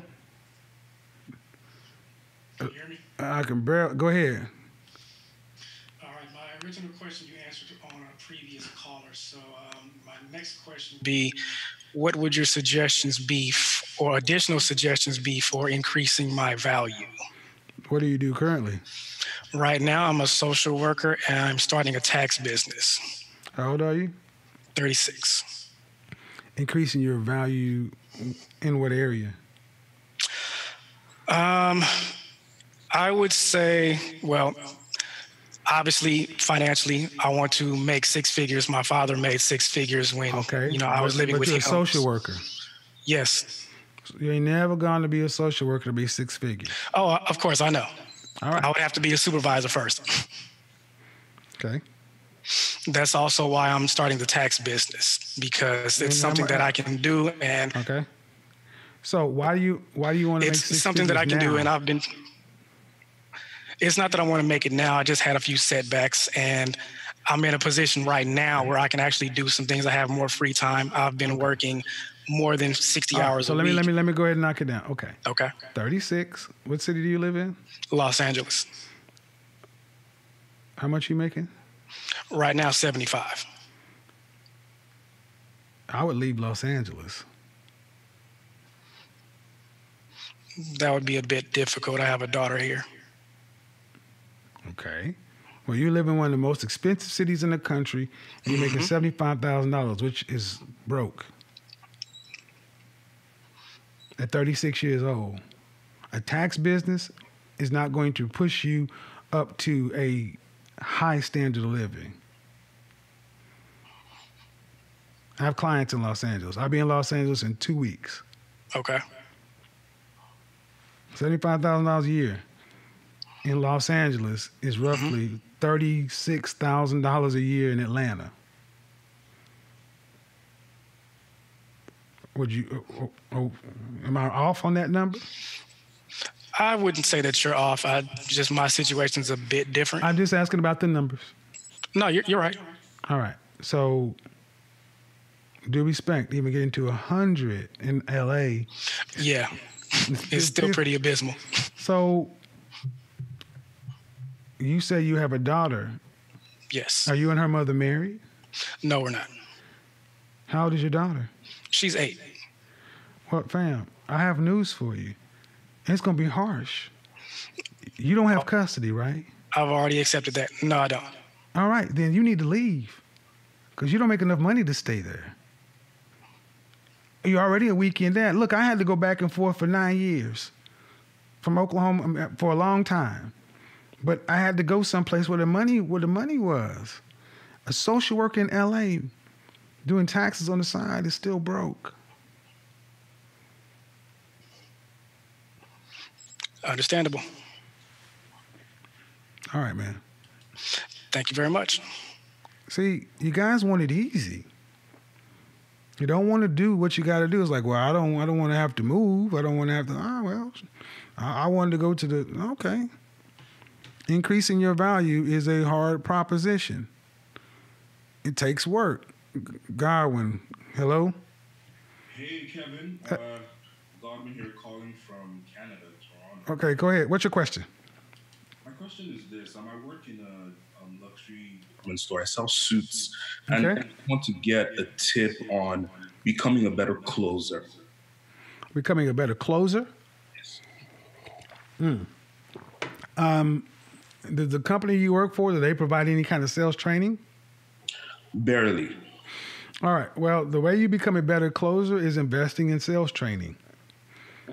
When I was a rookie salesperson, I made $35,000 my first year. I took $5,000 out of the $35,000 gross, and I had to invest it in 9 weeks of training. But the next year, I made $15,000 more. So that's the only way. There are no tips. You need training. Because you have to have training in pitching, overcoming objections, closing, pre-closing, trial closing, follow through, follow up, prospecting. It ain't free, man. Sales training is what's needed. Right. So oftentimes people will say, see what I do here? It's a lot of sales in this because it's asking effective questions to lead to an effective outcome. All right, Kevin. Okay. Thank you. Thank you. All right, guys. See, going to college is what everybody else does. If you're not willing to go into the additional $15,000, $20,000 worth of debt on top of college, then just stay there and do regular schmegler. Draymond, go ahead. How you doing, Kevin? I'm good. What's your question, man? Man, my question is, I'm trying to get into sales. What do you recommend for a fresh-faced 25-year-old, man? That's all I need. What city are you in? I'm actually in Mississippi, man. I need to get out. I'm planning on What part of Mississippi? Jackson. Yeah, you need to leave there. First of honestly, 25 years old, probably only kind of sales that are going to be around there for 25-year-olds. Entry level is car sales. Okay. And so you're if going I- to need to take. Okay, you need to listen. You could do that, but it's a burnout job. Okay. You're going to have to cut that hair. You're going to remove those earrings. Okay. And as much as the southern colloquialisms, you're going to have to get your straight-laced corporate speak on. But the ultimate goal is to make enough money to move to a larger city with better job prospects, to get into a corporate sales environment before age 30. Okay. That's what I would suggest. Okay. I'm from Oklahoma, so it ain't much. The prospects are much better there, but it needs to be outside sales. Okay. Can't be call center. It has to be something to where You know, you don't want to go into Verizon or any of these places that will say it's sales. Well, actually, that may not be a bad fit too. If you can't get into car sales, excuse me, AT&T, Verizon, these kind of places may not be a bad fit because you'll make enough money and you'll be working indoors and you can actually take a lateral move and transfer to someplace like Houston, Dallas, Atlanta, a bigger city with a larger market. Transfer laterally with the company, have a job waiting on you, go get you an efficiency apartment and go live in one of the bigger cities and then start working that city. Work that job, and really the best thing to do is start working with a headhunter, recruiter, something like that to try to break into entry-level sales somewhere. Got it? I got it, man. I appreciate you. All right, then. Later. Stay smooth. All right. See, I mean, sales has a lot of options, but you got to be willing to do the work. You got to be willing to make the moves. Who is this? Torin? I'm sorry, Gabriel's next. Gabriel, how are you? Unmute yourself. Ask to unmute. Okay, I'm going to ask you to unmute again. I don't know why it's not unmuting.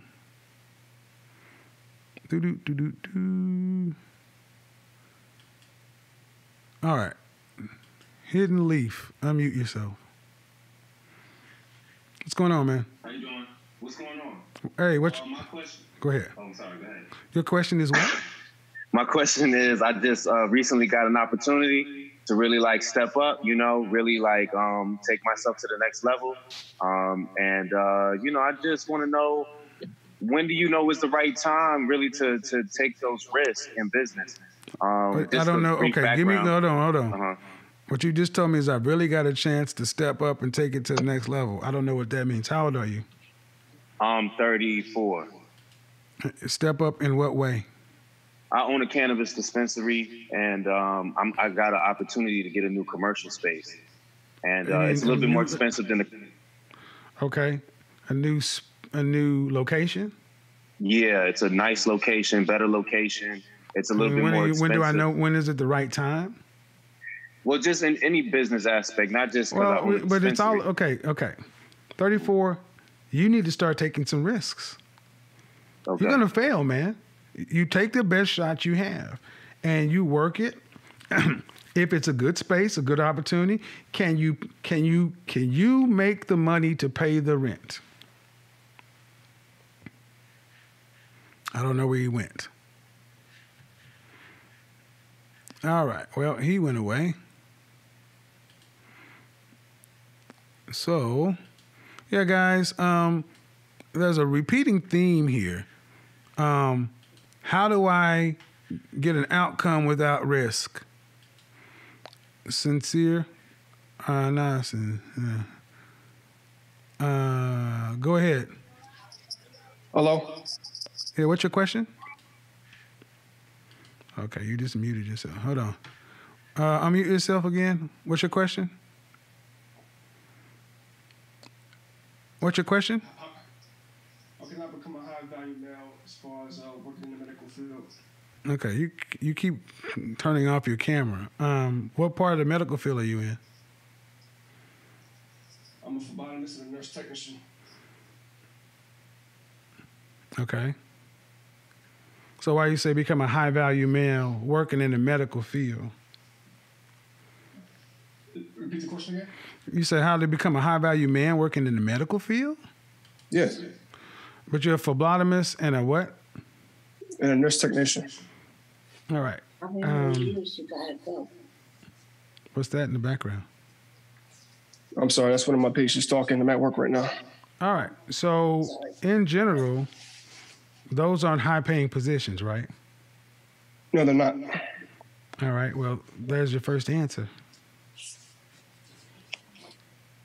Yeah. So I'm asking you for any suggestions, any ideas, any. How old are you? I'm 27. Okay. But you've chosen your path. But it's not the ending result, though. Okay. I know how much I make. You know how much a phlebotomist and these people make. You're asking me what? How to make more money? Yes, sir. Any suggestions? Like, I know. Yeah, you need a different career. You need a different career path. Oh, okay. You chose to be a phlebotomist and you're in the medical profession, but you're not a doctor. That's what the money is. The positions make what they make.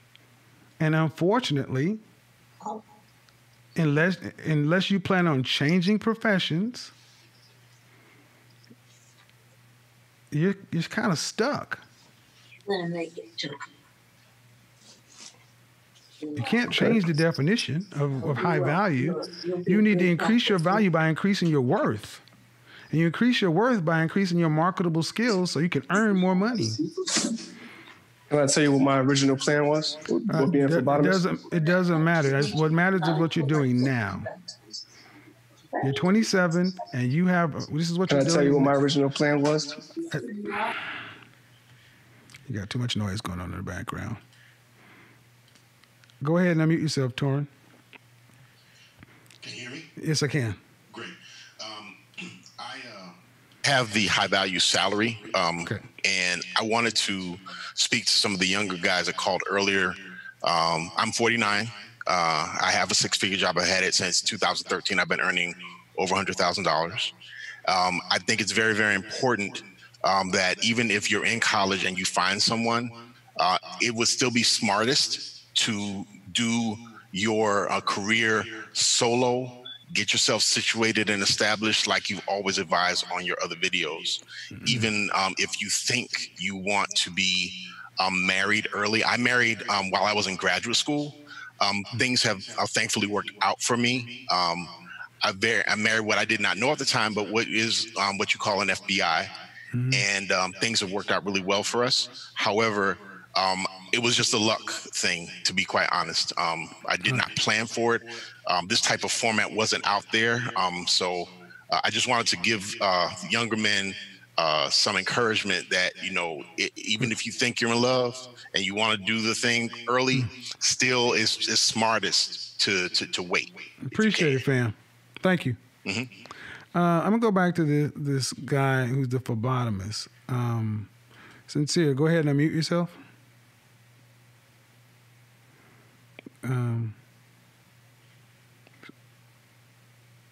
Sincere. Okay. Hello. All right. You were saying, do I want to hear about your original plan? Right. Okay. No, and I will tell you why. You're not doing it. You're doing what you have to do to survive and live. Okay? Okay. So your original plan, it doesn't matter. It does if it can change my situation. Okay. Go ahead, since you know better than I do. No, nobody ever said that. Okay, but anyway. Go ahead, dude. The reason why I became a phlebotomy technician is because there's something called a paramedical insurance examiner. I'm not sure if you heard about that. It doesn't matter. Go ahead. I don't have to know what you know, but go ahead. All right, thank you. All right, look here, man. Don't be a bitch. I don't do little bitchy boys. Get the fuck off my phone, bitch. I don't get the phone. Go take blood, boy. You in a job where people quiet in the background.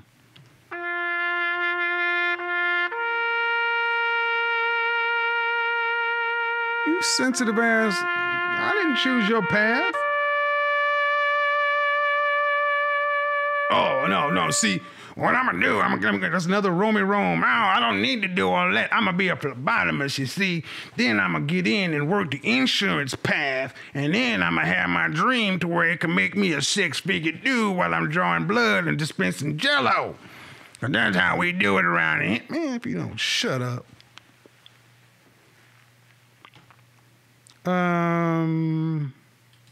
Hello? Go ahead.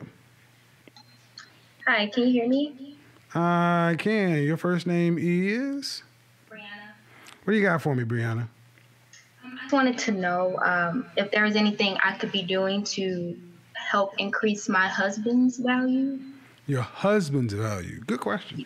What does he do for a living? He's a manager at Sherwin-Williams. Sure, the paint place? Mm-hmm. Is he managing a store? Yes.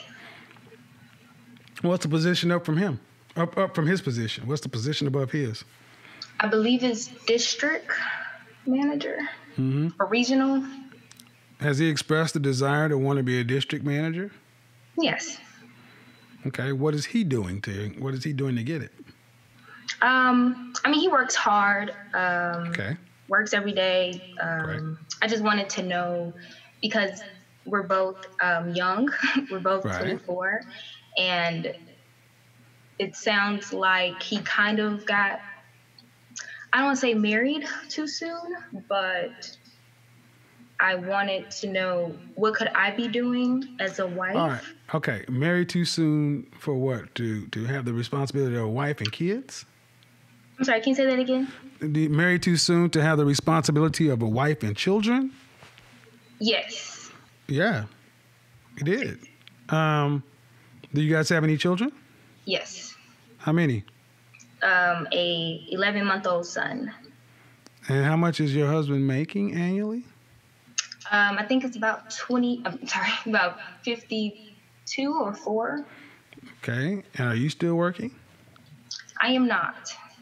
All right. Well, here's the thing. At 24 years old, did he go to college? Yes. We met at college. All right. But to become what is his degree in? Economics. To be a manager at Sherwin-Williams is a dead-end job. You don't need to go to college to manage a paint store. And he can work his ass off. But they don't just promote you because you work your butt off. That's why I asked, what is he doing? What does he want?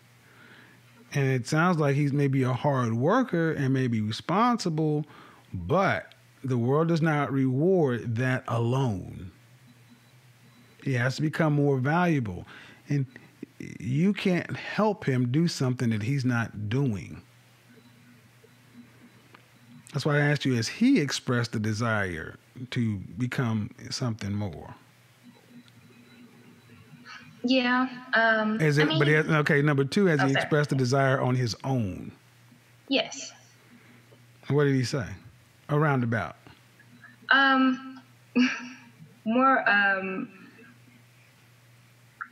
in regards to finance. Yes. Right? Yeah, I guess our concern is more so creating financial stability for our son. Okay, I get it, but I asked you, what has he said about becoming more financially, earning more money on his own?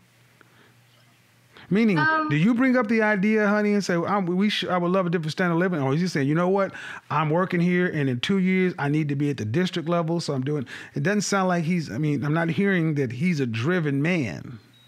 It's not an insult, but it has to come from him. There is no free money. Just because you and he are married and have a child, the world doesn't owe you guys anything. He's making 50 something. You're not working. Everybody got kids. They don't get free money. And if you guys want to have more children, he's going to have to increase his value. And you don't do that with an economics degree being a paint manager. He needs to get out of a dead-end career. If that's what you really want, he needs to get out of a dead-end career. One of the best careers is sales, especially with a nowhere degree like economics. I'm sorry to be the one to tell you this, but that's where it is. I know he likes sales. Okay, but I don't give a crap about like. It has, okay. Do you guys want to have any more children? Yes. How many more? At least 2. So you will be going to work? Yes. Yeah, you'll be going to work because he can't afford for you to stay at home. And you guys, here's what I would suggest. You guys are young. Decrease your standard of living, turn off Instagram, and get real about how much people make in this country and a middle class lifestyle, and be happy with what you have always striving for more, but not trying to live this lifestyle that comes on a picture or something, because, ma'am, you picked a man who has an economics degree. You did not pick a doctor or a lawyer or a stockbroker or whatever. So you didn't pick a high-earning man. And you don't have to be a high-earning man to be a good man, a good father, and a solid citizen. Yeah. So sorry. You want a standard of living, I get it, but children, 72% of mothers in this country have to work. And if you want more than one child, which I suggest not just having one child, I'm an only child, ma'am, you're going to be working unless your husband can figure out a way to earn 3-4 times the money he's making. He should be on the call. But appreciate you calling in. It's a good wife thing to do, you know. But that's about as far as I'm comfortable with actually trying to advise someone's wife. But I think you're a good wife to at least ask the question. But he has to be the one that's driven. Got it? Yes. All right, bye-bye. Yeah, thanks. All right, guys, I'm going to get up off of here. It's almost 1 o'clock. I've answered enough calls from guys.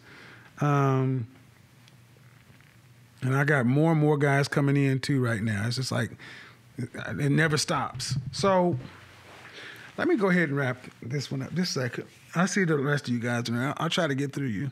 And that's it. To the guy who was the phlebotomist, let me tell you why I hung up on you. One, you don't know as much as you are going into a feminine energy argumentative place. Sitting here talking to someone who, whether you like it or not, I've proven that I know at least a little bit about what I'm talking. Your life is proven that you don't. And getting mad getting frustrated, getting whatever, you want more respect than you've earned. Don't talk over me, don't do this, don't do that. Man, you can't even keep the people in your background quiet.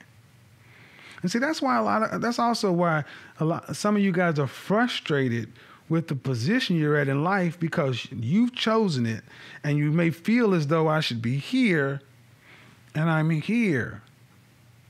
That ain't my fault. It's not the world's fault. It's in your control. All right, the dude that said, let me go to here.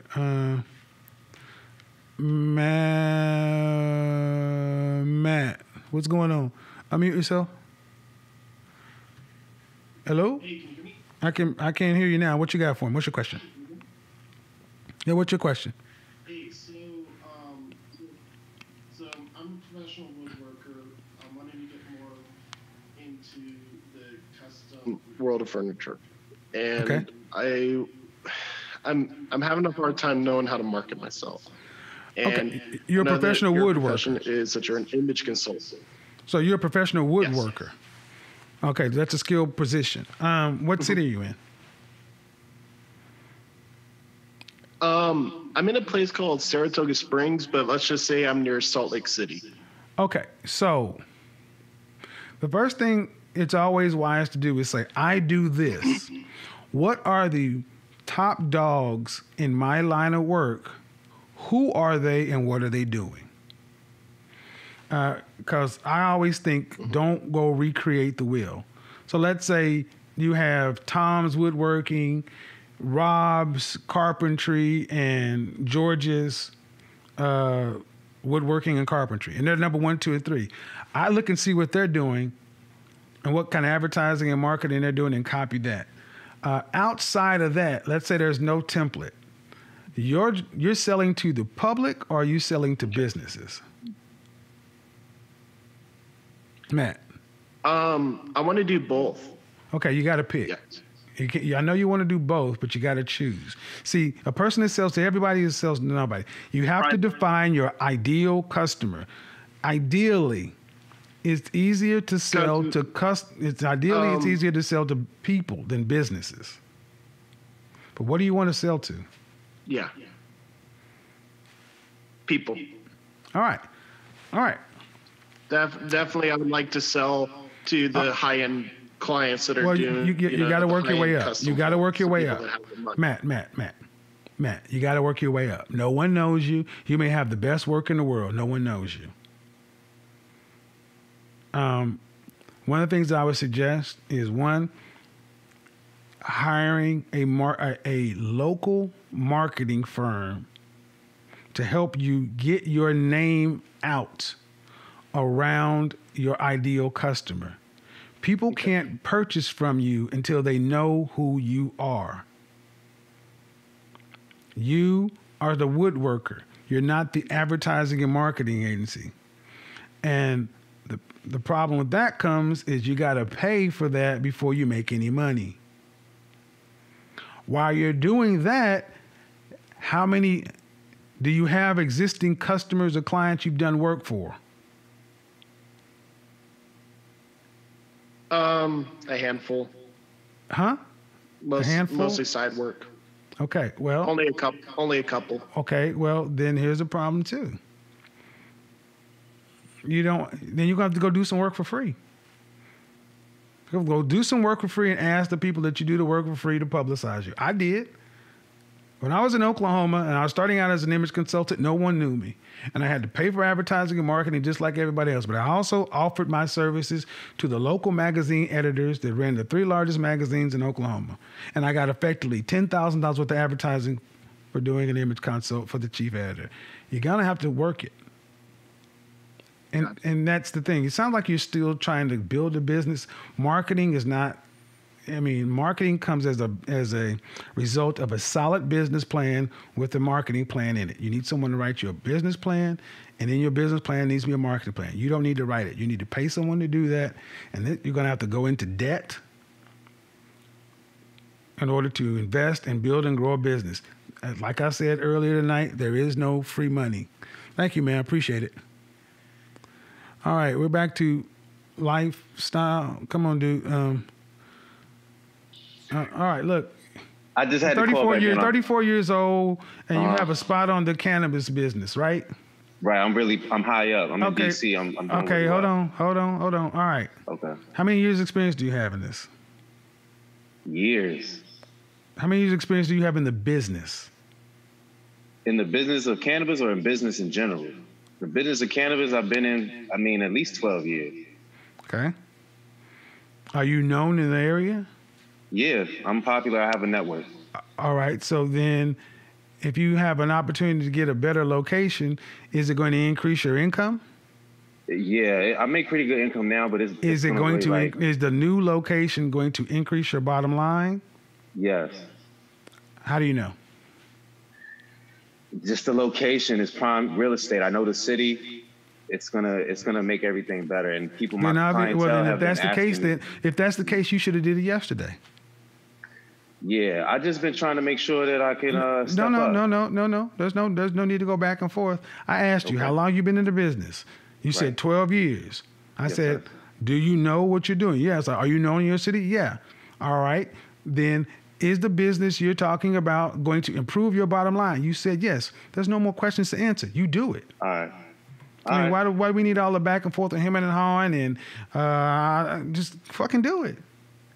But the point is, if you're really dead sure on the things you told me, that it's a no-brainer. But it doesn't sound like you're that sure. That's why it's not a no-brainer. I just want to make sure because of the times that we in. I don't give a shit about the times we're in, man. The times we're in, there's millionaires and billionaires and watches being made right now. I don't want to hear anything about times that we're in. Jeff Bezos, the CEO of Amazon, started this year with his money, and he doubled his income this year. I don't hear shit about that. People still gonna smoke, aren't they? That's right. Fuck you mean?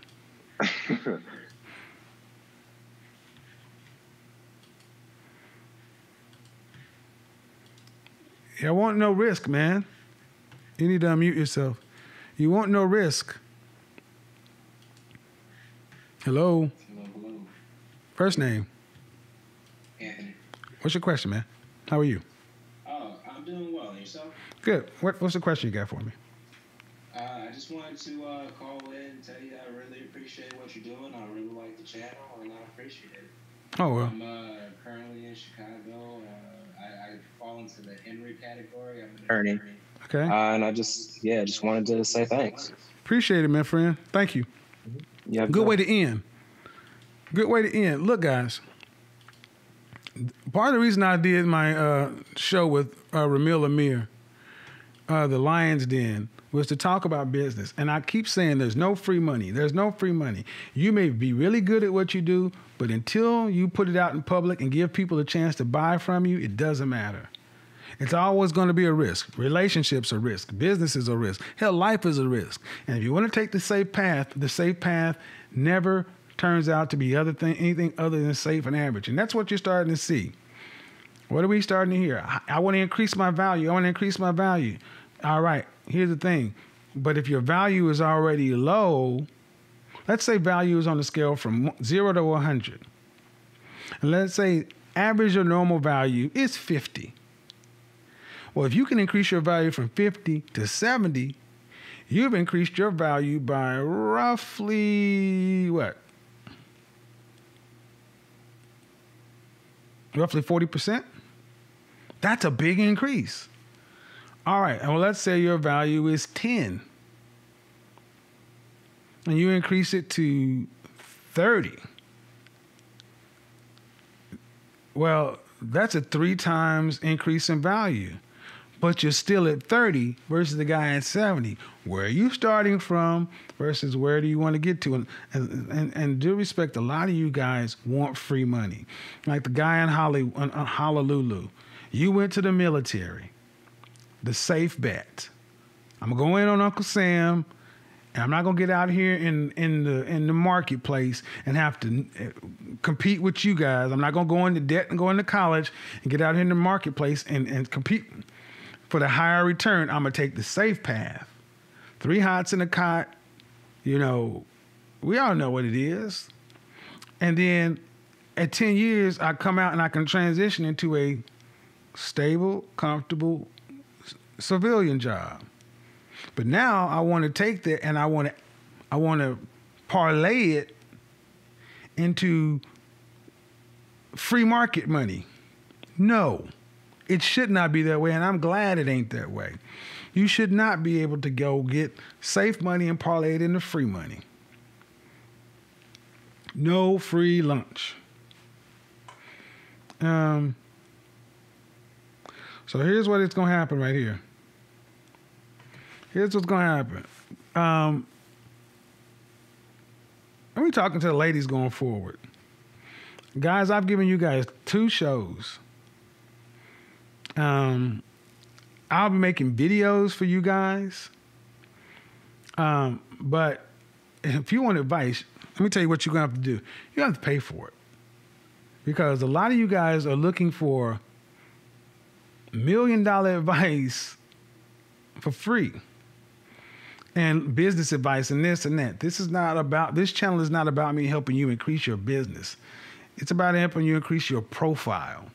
I can talk about business, but look, and what I'm starting to see is a lot of you guys between 18 and 34 that have called in, you've allowed yourself to get lazy. You're not hungry. You're not driven. Here's another thing, man. Real talk, millennials and Generation Z, y'all ain't hungry for nothing. Y'all ain't miss no meals. You're not like the previous generations, people who actually went to bed hungry. Y'all, the music you grew up on and the stories you hear people tell, y'all ain't lived it. And it's not your fault, but you're comfortable. I mean, when I said I talked to a dude that's 22, then a dude that's 31, and they both sounded like the same person. I'm like, well, there should be 10 years gap between this dude and this dude. No, it's the same. Or the dude is 25, sitting on the mama couch working part-time. You should sure enough know better than that. And honestly, I start to see why this high-value thing is starting to ruffle some feathers. Because if you just had to look at the samplings of the last 2 nights' calls, the majority of guys aren't even at the I'm just saying, majority of guys aren't even at the normal part, the middle part. That I'm right here in the middle. They're not even on that. They're not even on the top of the bell curve. You know, if this is the low end, this is the mid, and over here is the high end. The mean is right here. Well, a lot of you guys are over here, and you want to be over here. Wait a minute. You cannot go from over here all the way over to here. What kind of magic beans are you talking about? Like Andre Hatchett said, you guys are wanting to skip the boring, hard work part. You want to get to the YouTube, Instagram, suit, fragrance, you know, drinking good, eating good, smelling good, looking good, riding good. No, you need to get to that part where you eating crap. Go back to the beginning of the video. Watch the things I said at the beginning of the video. And go forward. I will say this to you as a man. If you're not willing to invest $10,000 in one calendar year, just shut it down. Because that's really the starting point. You're going to have to be willing to invest money. And that's what your competition is doing. They're investing money into sales coaching. They're investing money into becoming better competitors. And with this whole coronavirus and the economy, man, this regular schmegular thing is a very big risk. You know, I would suggest that you guys really put some deep thought into getting yourself stable. That's why I say I don't get why you're not working 2 jobs minimum. Why you have a shot at it. So why are they getting banned? Who got banned? Who's banning people?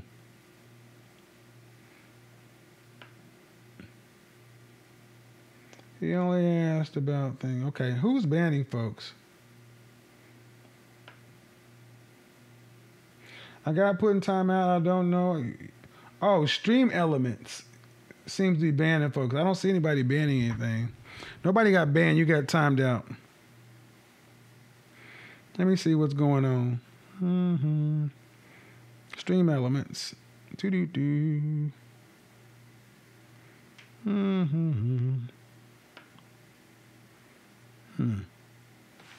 Let me see something. Let me do something real quick. Let me see. Well, no one's been banned. You've been timed out. Stream Elements may be having an issue right now. Let me see. Yeah, no one's gotten banned. No one's gotten banned. So, I will go back and adjust the settings. But the overall point is this. You got to do the work, guys. You got to do the work. Hashtag show your work. And personally, I like it that way. I'm glad that you can't get it just because you want it. What would be the point of having to do the work then? If you could just decide to go get it because you're just like, well, I want it now. No. There's a reason why Bankhead and Buckhead exist. There needs to be something to aspire to. Let me go to the spam filters. Okay. Paragraph protect. Okay. All right. That should do it. That should do it. Nobody got banned. Lengthy paragraphs and things. So there's a reason there's Bankhead and Buckhead.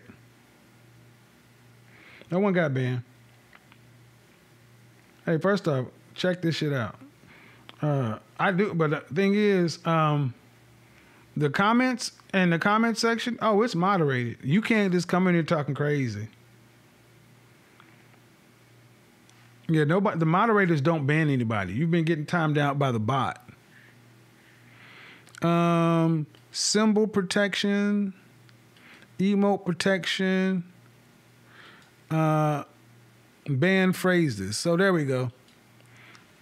So if you put in, if you write a real long paragraph, it was banning you. Or if you put in a bunch of symbols, the thing is, you can't be putting in like 50 symbols. It's going to ban that too. And that's the thing YouTube is even starting to do. I think you guys need to understand something. YouTube is watching these live streams heavily because you got people on live streams lying about folks, slandering people, defaming people. There's a lot of stuff going on with content creators, and I don't think a lot of folks over here take it as seriously as it is. YouTube is tired of a bunch of the foolishness, and YouTube is moderating comments in the chat room and in the comment section. And I believe this, I'm not going to allow nobody to mess my stuff up. So yeah, they were deleting left and right. Yeah. So, yeah, but it's not the moderators. My moderators are good. How do you become a moderator on your channel? Well, first, I got to know you. 2, you got to be around long enough. 3, you need to be a patron. Why do you want to moderate on my channel? Oh, I slander folks all the time? Oh, really? I don't even talk about folks, but let me do this. Boo! I'm going to slander you right now by getting rid of you. Bye.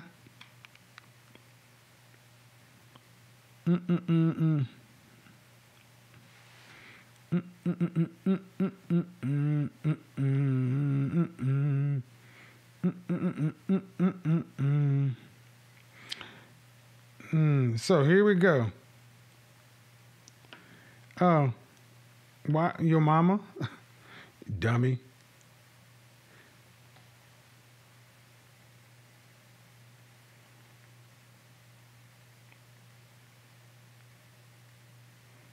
The emoji thing was in the crazy lane though. Can I edit my content? I don't know you. And I'm also going back through moderators because I have some moderators. One of the things that happens in YouTube, you have to, when you run a channel, it's wise to stay up on top of your links and people who's moderating things. So, are you ever coming to Seattle? Yes, coming to Seattle probably in the next 5 weeks. So, anywho, all right, this show is going to be up. I'm going to start slicing and dicing these shows into smaller bits to put them up on Instagram and on Facebook because this thing ran 3 hours and they really about an hour over. So these shows really should go about 2 hours. So peace out. YouTube is the thought police nowadays. No, understand something. YouTube has a business, Jared. And I 100% support the fact that they need to protect their business. Do you realize how many people come into YouTube to think they can just make an avatar and a fake name and just say some of the most god-awful stuff? There's billions of dollars on the line. And you got people trying to sell products and companies marketing their products against people who have nothing in this game except they just want to spread BS. No, thank you. I hope they start moderating it more. I hope they start moderating it more. I hope they start shutting down a bunch of the foolishness because some of this stuff's getting out of hand, man. So, all right. Can somebody put the link in there? No, the show is over. The show is over. All right, people. I'm getting up out of here. It's been over an hour. We're over an hour late, but it was a good show. Until next time, peace. We are gone. Yeah, YouTube is a business. I think people forget that.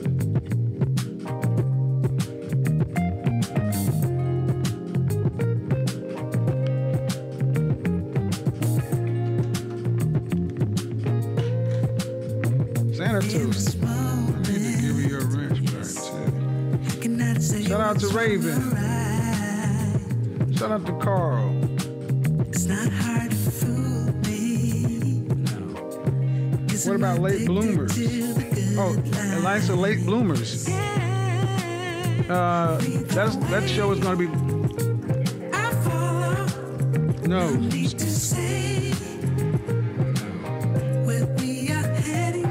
Late bloomers is going to be later on. Late bloomers. No, Alexa, stop music. to God, I think Alexa is really a girlfriend. Jesus Christ. Alexa is like, I don't know, have you seen some of those skits where Alexa's alive? Stop it, Alexa. Go to sleep.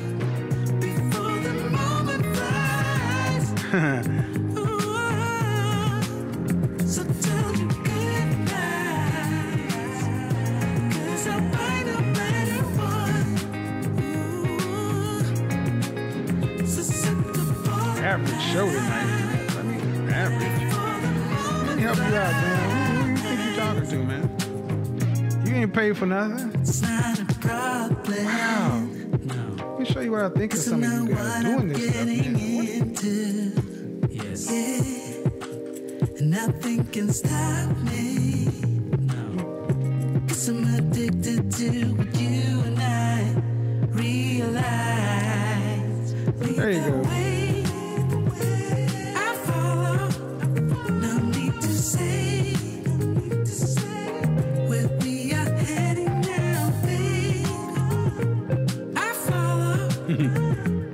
All right, y'all take it easy. We're getting up out of here.